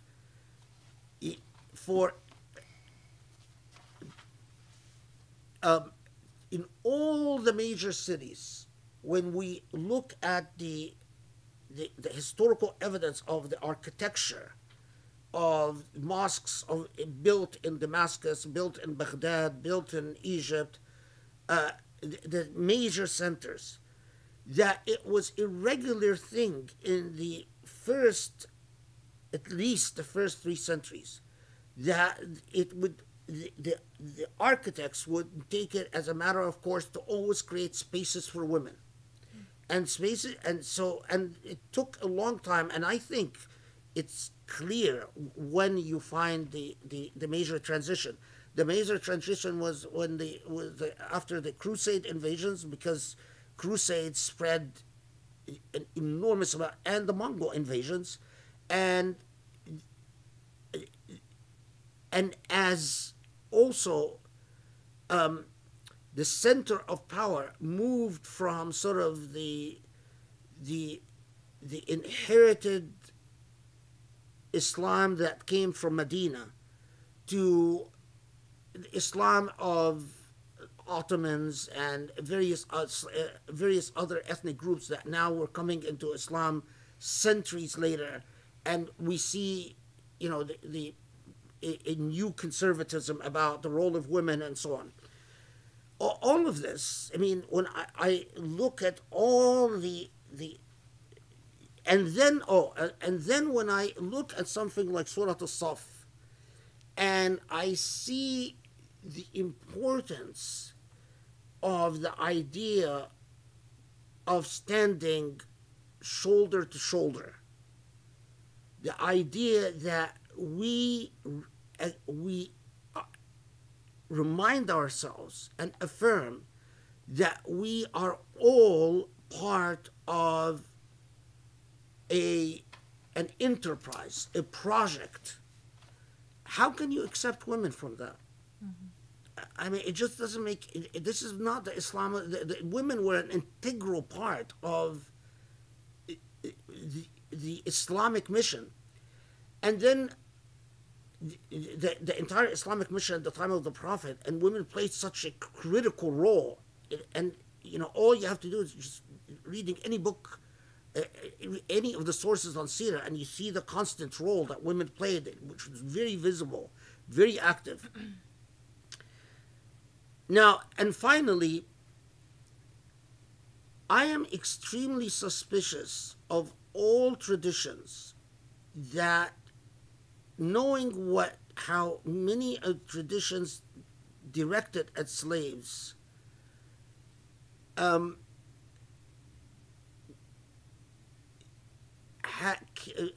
reflected the class bias against slaves, treated slaves as less than human.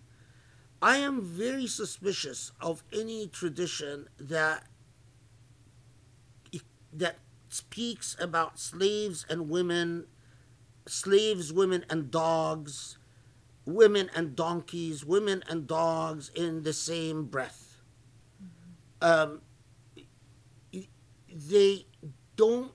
They're not consistent with the character of the Prophet ﷺ. So when you put all of that together, it leads me to the conclusion that no, this is probably misogyny, not God's will, but the will of misogynists. Thank you. I want to close with a question because I've noticed, for example, Enja made a comment that she's currently battling with Wahhabi attempts at her mosque to try and take over and impose this idea that, women have to walk in a particular entrance, or that should there be a partition between, men and women. There was another comment that someone made yesterday at the khutbah that it's like the khutbah that they attended before the khutbah here was encouraging people to hurry up and go to Hajj because you might die at any moment. All of these things that are sort of like, we know now, we've been around, alhamdulillah, you and your school of thought enough to understand that, things have to conform to beauty and reason.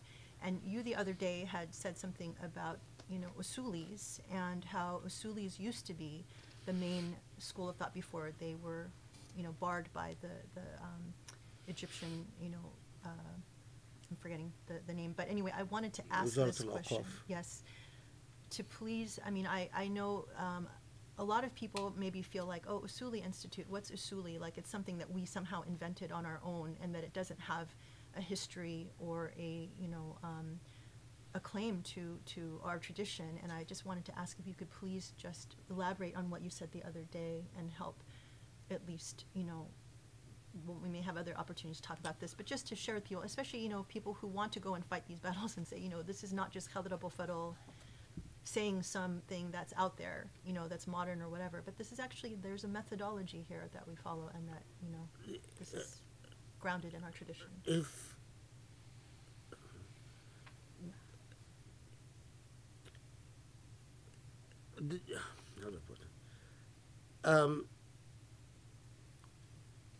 you were saying that Usulis were like Yeah. the foremost. No, I know what the whole science of al-fiqh al-Islami, what a lot of Muslims just don't, fiqh and usul al-fiqh and al-qawa'id al-fiqhiyya and the whole tradition of exploration of God's will at that results in what we call fiqh, meaning what we call the understanding of God's will, fiqh, which of course means understanding. That then we come, we say to the to you know غلبة الظن, to the, that it is probably the case that this is God's law, as and the fact then you have various opinions that compete that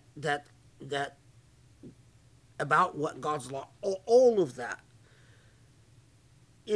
was the direct product of a dynamic that wedded reason and revelation, kitab and hikmah. And that there is a recent book that was published, I forgot the name of the author, but by Brill, about the objectives of Islamic theology, which also demonstrates the same dynamic in Islamic theology as it is in Islamic law. The rejection of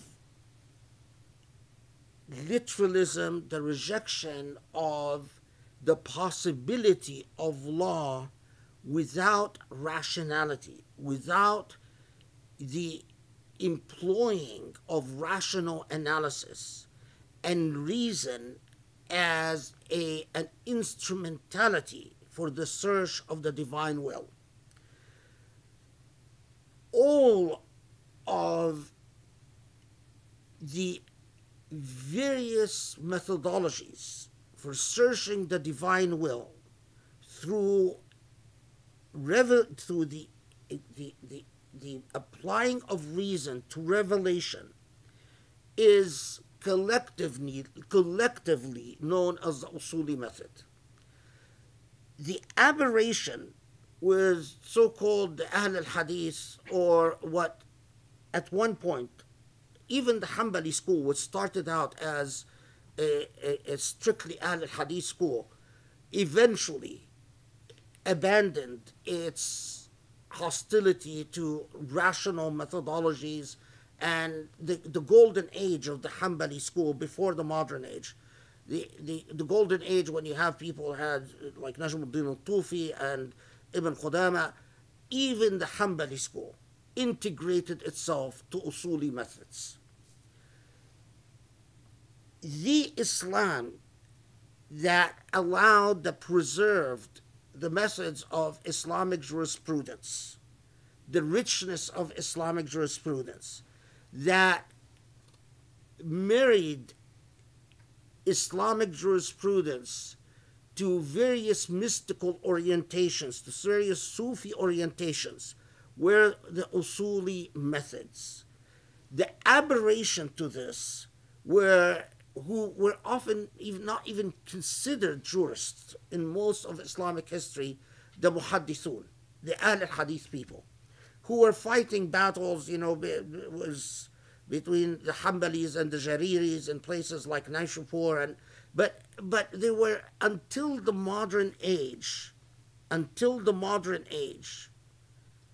they were not a serious force in the heart of Islam. But The Ahl al-Hadith were not. yeah, Hanbali Ahl al-Hadith reincarnated in its, you read the debates between Wahhabi Hanbalis and traditional, what I would call Usuli Hanbalis, at the wake of the rise of Wahhabism, when Muhammad ibn Abdul Wahhab's brother was debating with his brother about, telling him, you're effectively going against centuries of juristic thinking within the Hanbali school, which pushed Muhammad bin Abdul Wahhab to call the vast majority of jurists, even within the Hanbali school, kuffar. That reincarnation of Ahl al-Hadith, which swept through Islam, is the aberration. That's what you were referring to, is that there was in the 70s and 80s,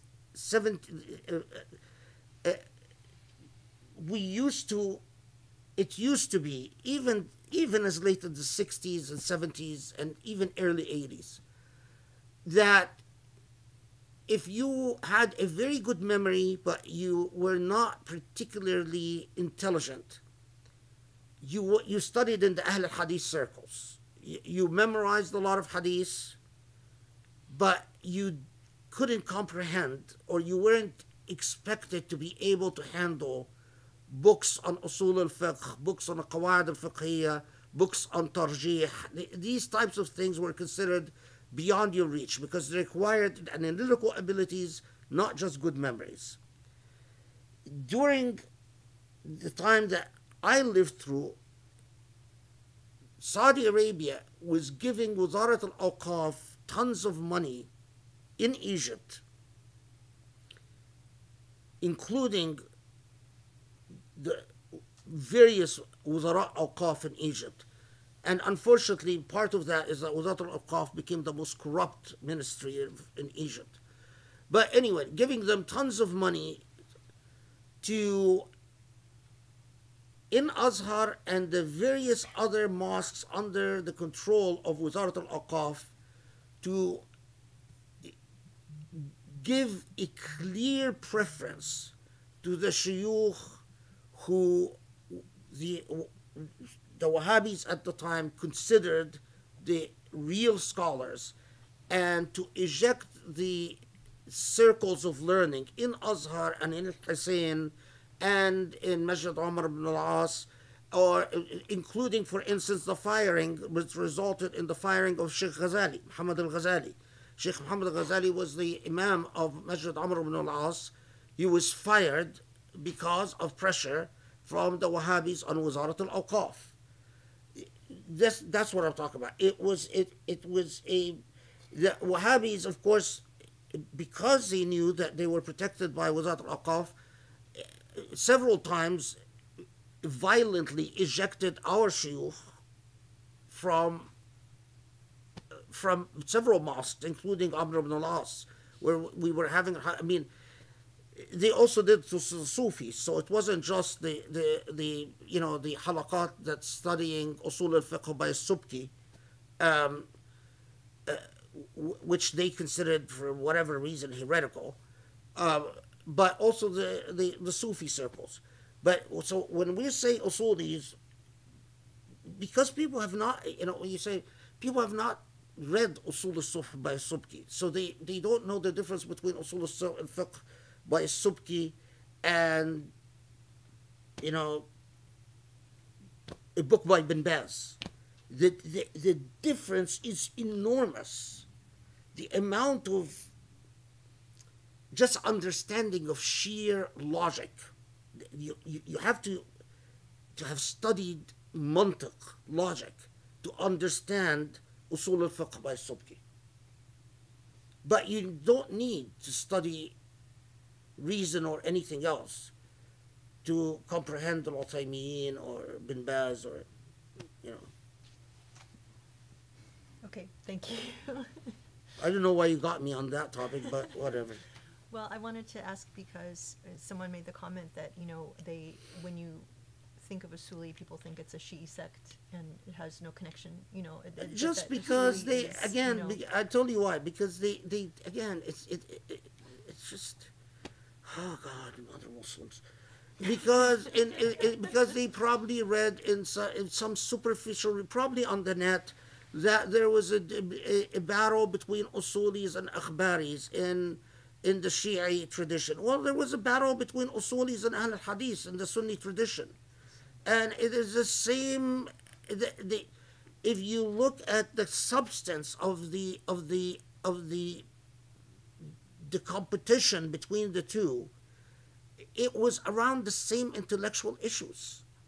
I mean, the usulis in the Shia tradition refused to call it qiyas. The Sunnis would call it, instead of reason, they would call it qiyas. But it is the same philosophical arguments. So what? I mean, it is, again, I wish people would stop going to Sheikh Google and pick up a book. If they picked up a book instead of Sheikh Google, they would actually, their brain would start functioning. But everyone is going to Sheikh Google. It's just, and Sheikh Google, as smart as he is not good for the health of Muslim intellects. The Prophet's Pulpit is much better, so buy your copy if you haven't already. Let's plug in. Okay, thank you so much, everybody, for joining us. Thank you so much for this incredible surah. It just, again, keeps just getting better and better. And we know we're in the home stretch, I guess, so alhamdulillah, may Allah help us to learn what we need to learn and internalize what we need to internalize. Thank you so much. And inshallah, everybody have a wonderful week, and we'll hope to see you next week, inshallah. Assalamu alaikum. Assalamu alaikum. Good night.